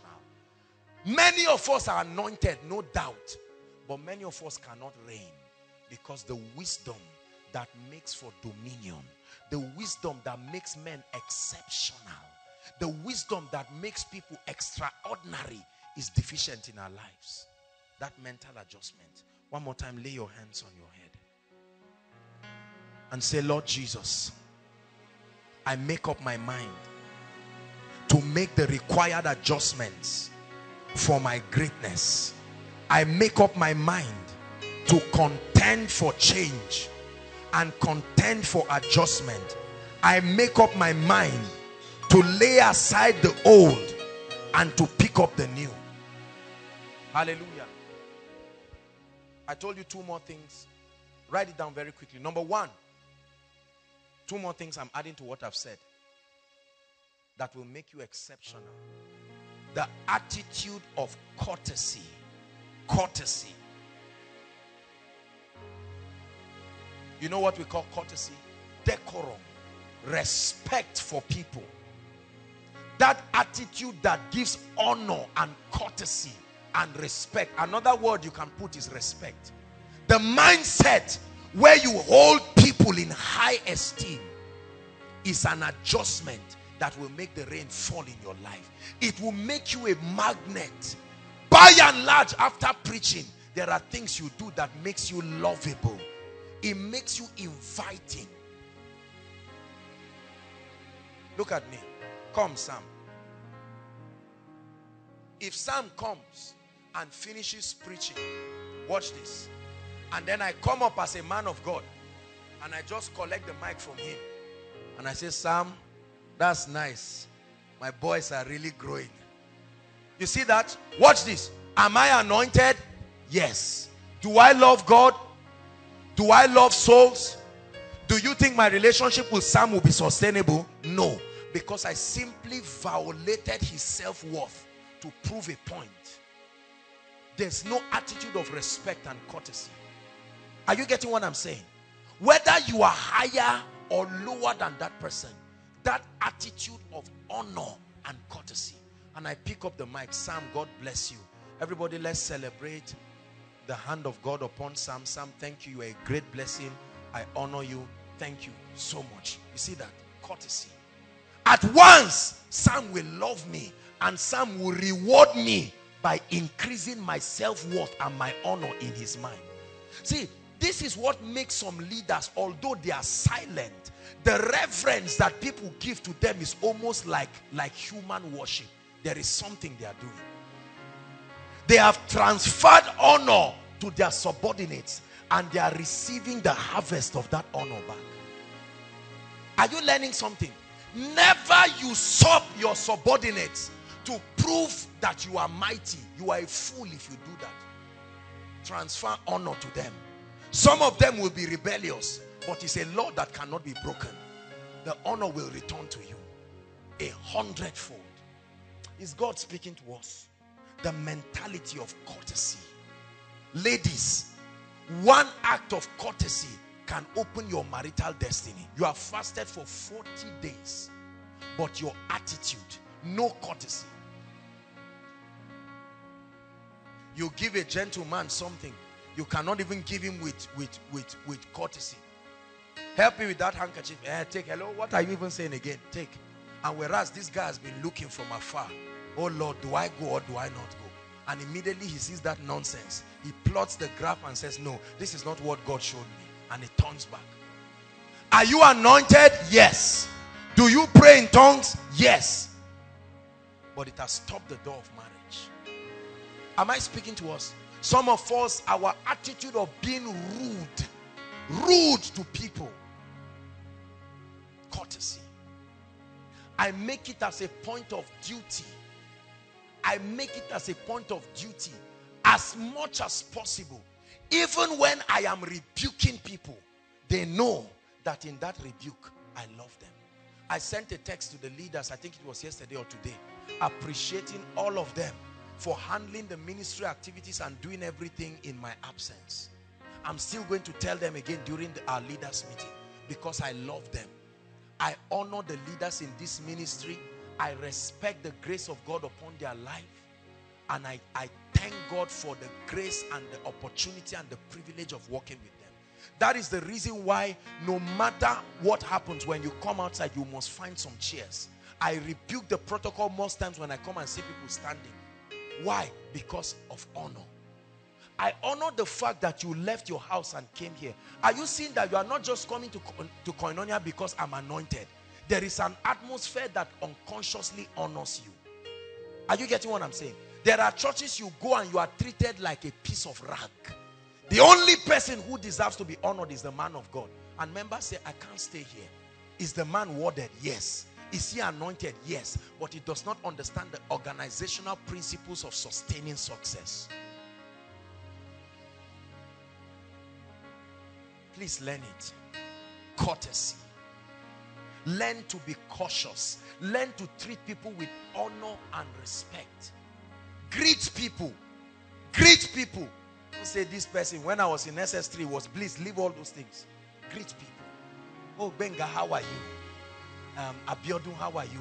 When I came in, I saw Jakes. I gave him a nice hug. Not that I just come and say, no. Say, I receive grace to honor men. Say, I receive grace to show courtesy. If somebody offends you, handle the situation in wisdom. Don't just hit things in a way that you scatter the opportunities of tomorrow because you are trying to respond to the pain of today. There are roommates who cannot talk to themselves again because of that mutual respect of honor. And you, when people honor you, reciprocate it back. You become foolish when you are only receiving and not giving. If Tosin looks at me now and says, says something that I like, I will find something to reciprocate.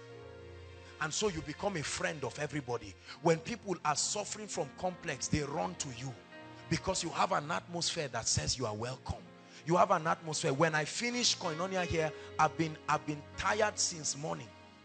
But I have to stand here to at least, the people are joining a line. That is already embarrassing for me. Because I know some of the people standing in that line. It's not like there are some helpless people, but they humble themselves and they stand. And to be able to do that, I give them a hug. I talk to them with courtesy. All our little children that come to hug me here, I honor them. That's why immediately after service, they come around. You, the little children sit near you. As they are sharing the grace, they are running away from you. Something about your life is driving them. That's how a business partner will look at you and say, you don't have the skill for business, but there is an attitude. There's something about you. I want to do business with you. There is a business of hundreds of millions that I want to do with you. And you step into favor. favor that you will never recover from. There are doors of ministry that have been opened to me today that I know should never have been opened. But because I honored my way to them, I treated people with courtesy. And I didn't know when I met them again, and they were the ones who advocated that I be blessed. Is God speaking to us? The last thing I want to talk about is the mentality of endurance. Endurance. Help us, Holy Spirit. Just give me 5 minutes and we'll pray. Everybody say endurance. Say it, endurance. The Bible puts it this way: he that endures to the end. Everybody say endure to the end. Many people will never taste of the fruit of true success because we gas out. We do not have the staying power. Listen, listen, listen. That's why the ministry of prayer is inevitable if you want to finish strong. Endurance. Endurance. In your journey to greatness, you will endure. You will endure hardship. You will endure misunderstanding. You will endure misinterpretation. You will endure a lot. You will make sacrifices. You will endure hunger. But he that endures, let me tell you, when you see a blessed man, respect him. Don't ever see any man, either in the corporate world or in the ministry, that is truly lifted and trivialize what God has done. Never want my crown until you see the scars on my hand.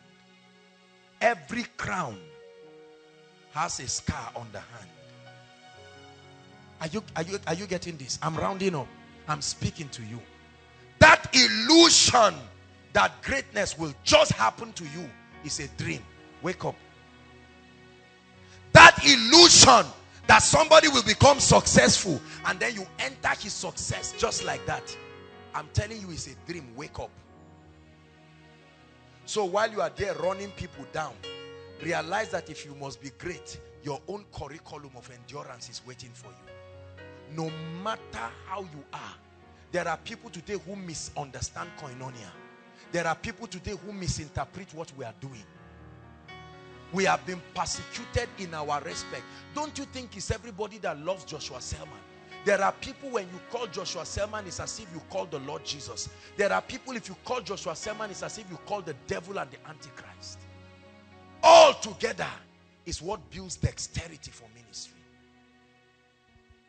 I remember when the protocol started responding to calls and the rest, I received a lot of backlashes from people. Are you trying to say you are too busy now, you cannot respond to us? Why should protocol be? Endurance.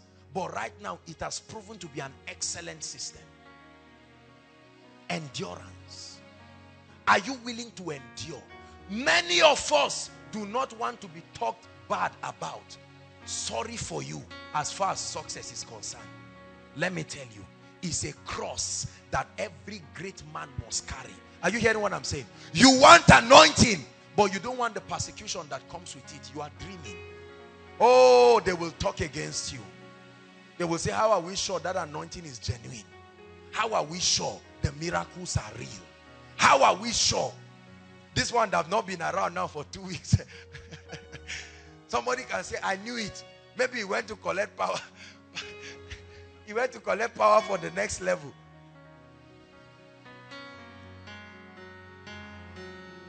Listen, listen. Never be under pressure to prove your innocence.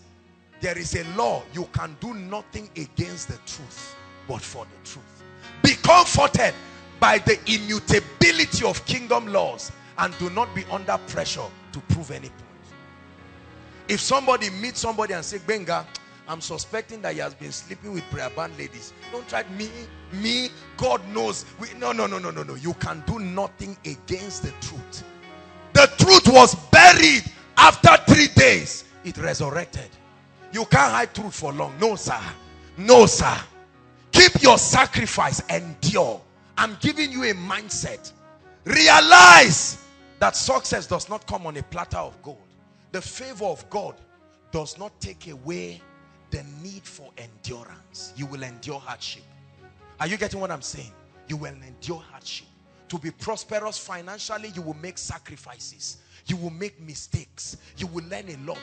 To grow in ministry, you will have to learn a lot of lessons through pain, sweat, and blood. I know my message is not attractive, but this is what will make you uncommon.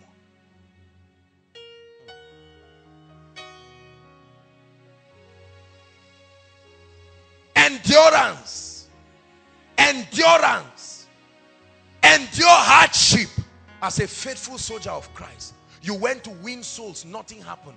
You went for that meeting, you thought the power of God would move, nothing happened. And you seem to live in shame. Don't worry. Keep fasting. Keep praying. I know you went and it looked like they jeered you. You went to sing and you lost your key, you lost your voice, you embarrassed. Don't worry. Let them keep laughing. Don't be under pressure to prove anything and say, no, I can sing. Oh, what happened that day is I had kata. Forget about all those explanations. Kata or no kata, continue. A day will come, you will be noted for persistence, and your critics will become the advocates of your lifting. When you endure, if you give up, you make the prophecy of your critics true. You make it a self-fulfilling prophecy. God is speaking to someone, we're rounding up, that all you need is to keep doing what you are doing. I know they are talking about you at home. Your prayer life has brought a lot of persecution, but endure. Keep praying. Sister, they've told you you will marry the Holy Spirit. No problem. Keep praying. They've called you Mother Mary and now you are ashamed. You cannot even hold your Bible again. Endure. Listen, it's an irrefutable law of greatness. An irrefutable law. I thank God today for the sacrifices of endurance. I thank God for the times when I did not give up in my life. Today, it has translated to the salvation of millions, the transformation of lives. Seated here right now listening to me are people who need to endure. I know you have been taught that if it is of God, it must come cheap and easy. No, sir. There is a system in the kingdom where men pass through the cross to get the crown. This is a very deep teaching. You must endure. We are going to pray. Oh, I will endure. No matter what it will take, I will endure. As you are sitting down right now, there may not be 1 naira in your pocket, but endure. Keep tithing. Some of you, aside from boss, you may trek home. Endure. Some of you, you go and receive, as old as you are, you still receive all kinds of beating from your elderly ones. Endure. And you see the hand of God upon your life. Endure. Who is God speaking to? Some of you are spilling over and it looks bad, but God is speaking to you tonight. Endure. Don't worry. It looks like 1 year is a long time, 2 years is a long time, but don't worry. Like the twinkling of an eye, you will come out. But as you are coming out, you will not just come out a graduate. What would take your colleagues 10 years, you have learned. So one giant leap in destiny you will cover up. But for now, endure. Endure. Endure. You don't have suit to wear. Don't be under pressure to do anything. Endure. Is God speaking to us? I choose to endure. This is how this ministry came. To see what God is doing today, and to see where he brought us, and to see where he's taking us. Endurance. Endure the mockery. Endure the shame. Never be under pressure to prove yourself. At every given point in your life, those who love you outweigh those who hate you. Don't, because of the 5 or 6 people that hate you, you throw away the honor of millions of people in your life. If 30 people hate Sam, 2 million people love him. Respect their love and don't turn to 10 or 16 people and try to be under the pressure of defending yourself. Are you hearing what I'm saying? At every point in your life, those who are for you are greater than those who are against you. Rise up on your feet.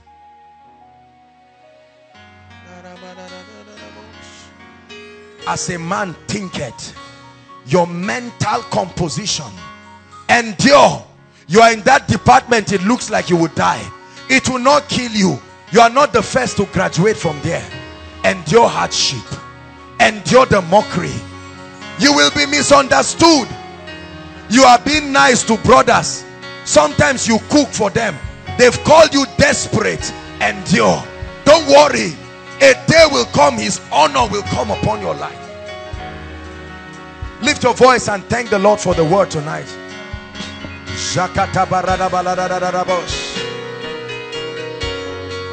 Pray.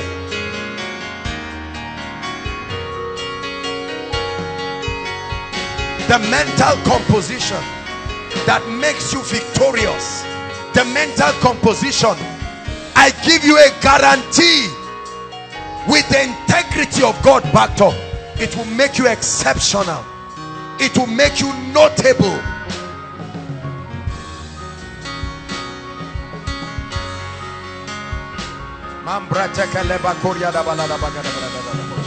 Are you praying, Koinonia?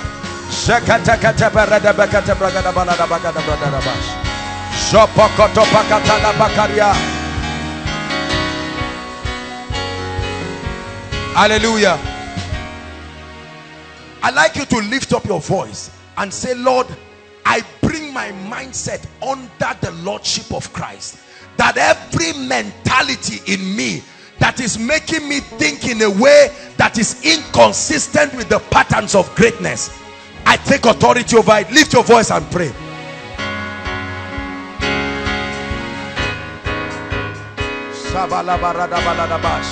Koinonia, are you praying tonight? I pull down strongholds. I cast down imaginations. Guard your heart with all diligence. It is the key to your prosperity. Your mindset is the key to the increase in the anointing. Is the key to the Holy Spirit doing mighty things in your life. The key to you being a champion. The key to you breaking cultural barriers. The key to you being mighty. I don't care where you are now. I don't care what is wrong now. Endure. Be strong. Be strong.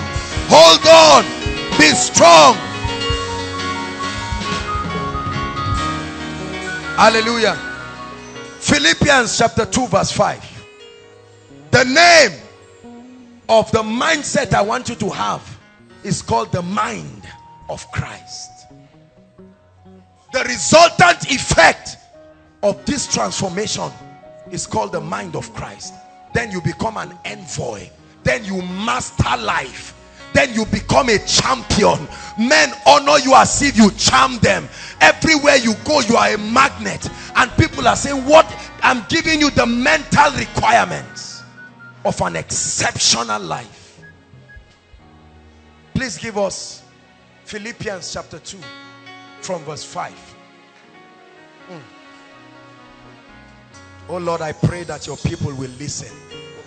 Permit this mind to be in you, which was also in Christ Jesus. The word let there is permit. Allow it. God is saying change. I want to make you mighty.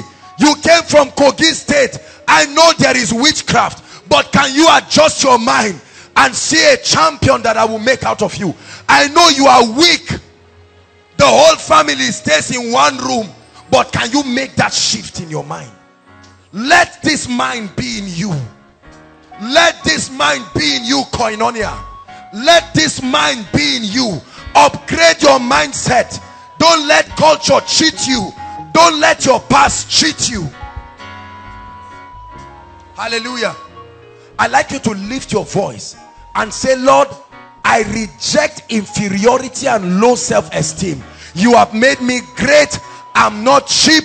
I'm not a local champion. I stop trying to do things. Pray, pray, pray. I stop trying to do things to prove a point. I stop trying to borrow money to look rich. I stop trying to tell lies to look like I'm making progress. I reject a life of falsehood. I move gradually, level by level. Pray. I reject low self-esteem. I am fearfully and wonderfully made. No culture, no CGPA, no financial level, no challenge will ever make me feel bad. Job or lack of job, admission or lack of admission, marriage or lack of marriage, let it never get to you and make you feel inferior.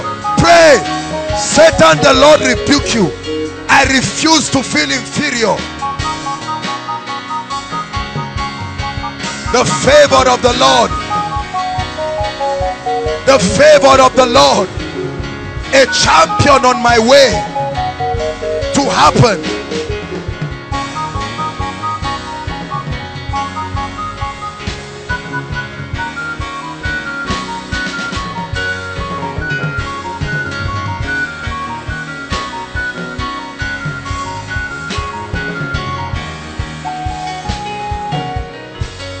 Hallelujah. Hallelujah.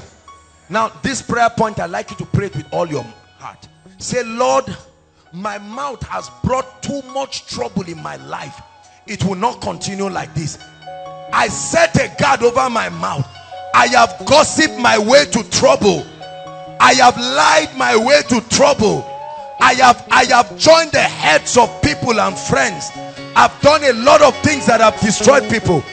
Go ahead and pray. I offer my mouth, my tongue, my lips.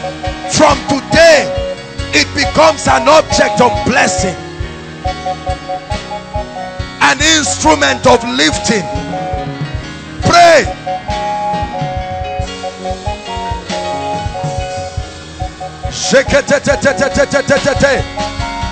I add character and a healthy mindset to my anointing. I speak aright. I speak only when I need to. Set a watch, oh God, over my lips. Set a watch, oh God, over my lips. Set a watch, oh God, over my lips. May I not destroy my friends with my words. May I not destroy my destiny helpers. May I not drive away my instruments of breakthrough. May I not scatter my family with my words. May I not destroy ministries. May I not destroy my academics. May I not destroy my anointing with bad words, uncultured words. Hallelujah. Hallelujah. Number 3, we are going to pray. Say, Lord, from today I have respect and honor for all men, regardless of who they are, regardless of who their parents are. Grant me grace to demonstrate genuine respect and honor for people, those higher than me, my contemporaries, and even those lower than me. Lift your voice and cry to God. I repent of my rude nature. I repent of my pride and arrogance. Lord, I receive grace. May courtesy open doors of access to me. May honor open doors of access to me.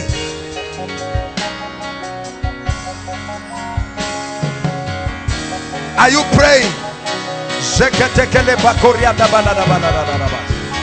Put a guard, oh God, on my lips. I want to be exceptional. I want to be exceptional. I want to shorten the journey to my destiny. Hallelujah. Hallelujah. The last prayer point, hold hands around. We are going to pray because you will need grace to fulfill this sign. You are going to pray and say, Lord, over what you have called me to do, I will endure. Over the preparation, I'm in the school of the Spirit. It does not yet appear, but I will endure. Lord, men are mocking me, but I will endure. My finances are mocking me. My lack of marriage, my lack of childbirth is mocking me, but I will endure. Lift your voice and pray. A supply of grace. A supply of grace. I refuse to be under pressure. Pray. Pray. Grace. Grace. Grace to continue in the midst of harsh conditions. Grace to continue in the midst of persecution. Grace to continue. That ministry must not die. That anointing must not die. That business must not die. That job seeking must not end.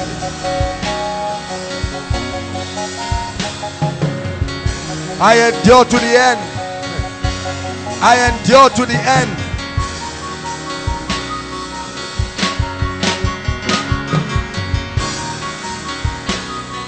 There's no food now, but I endure. I don't have friends now, but I endure.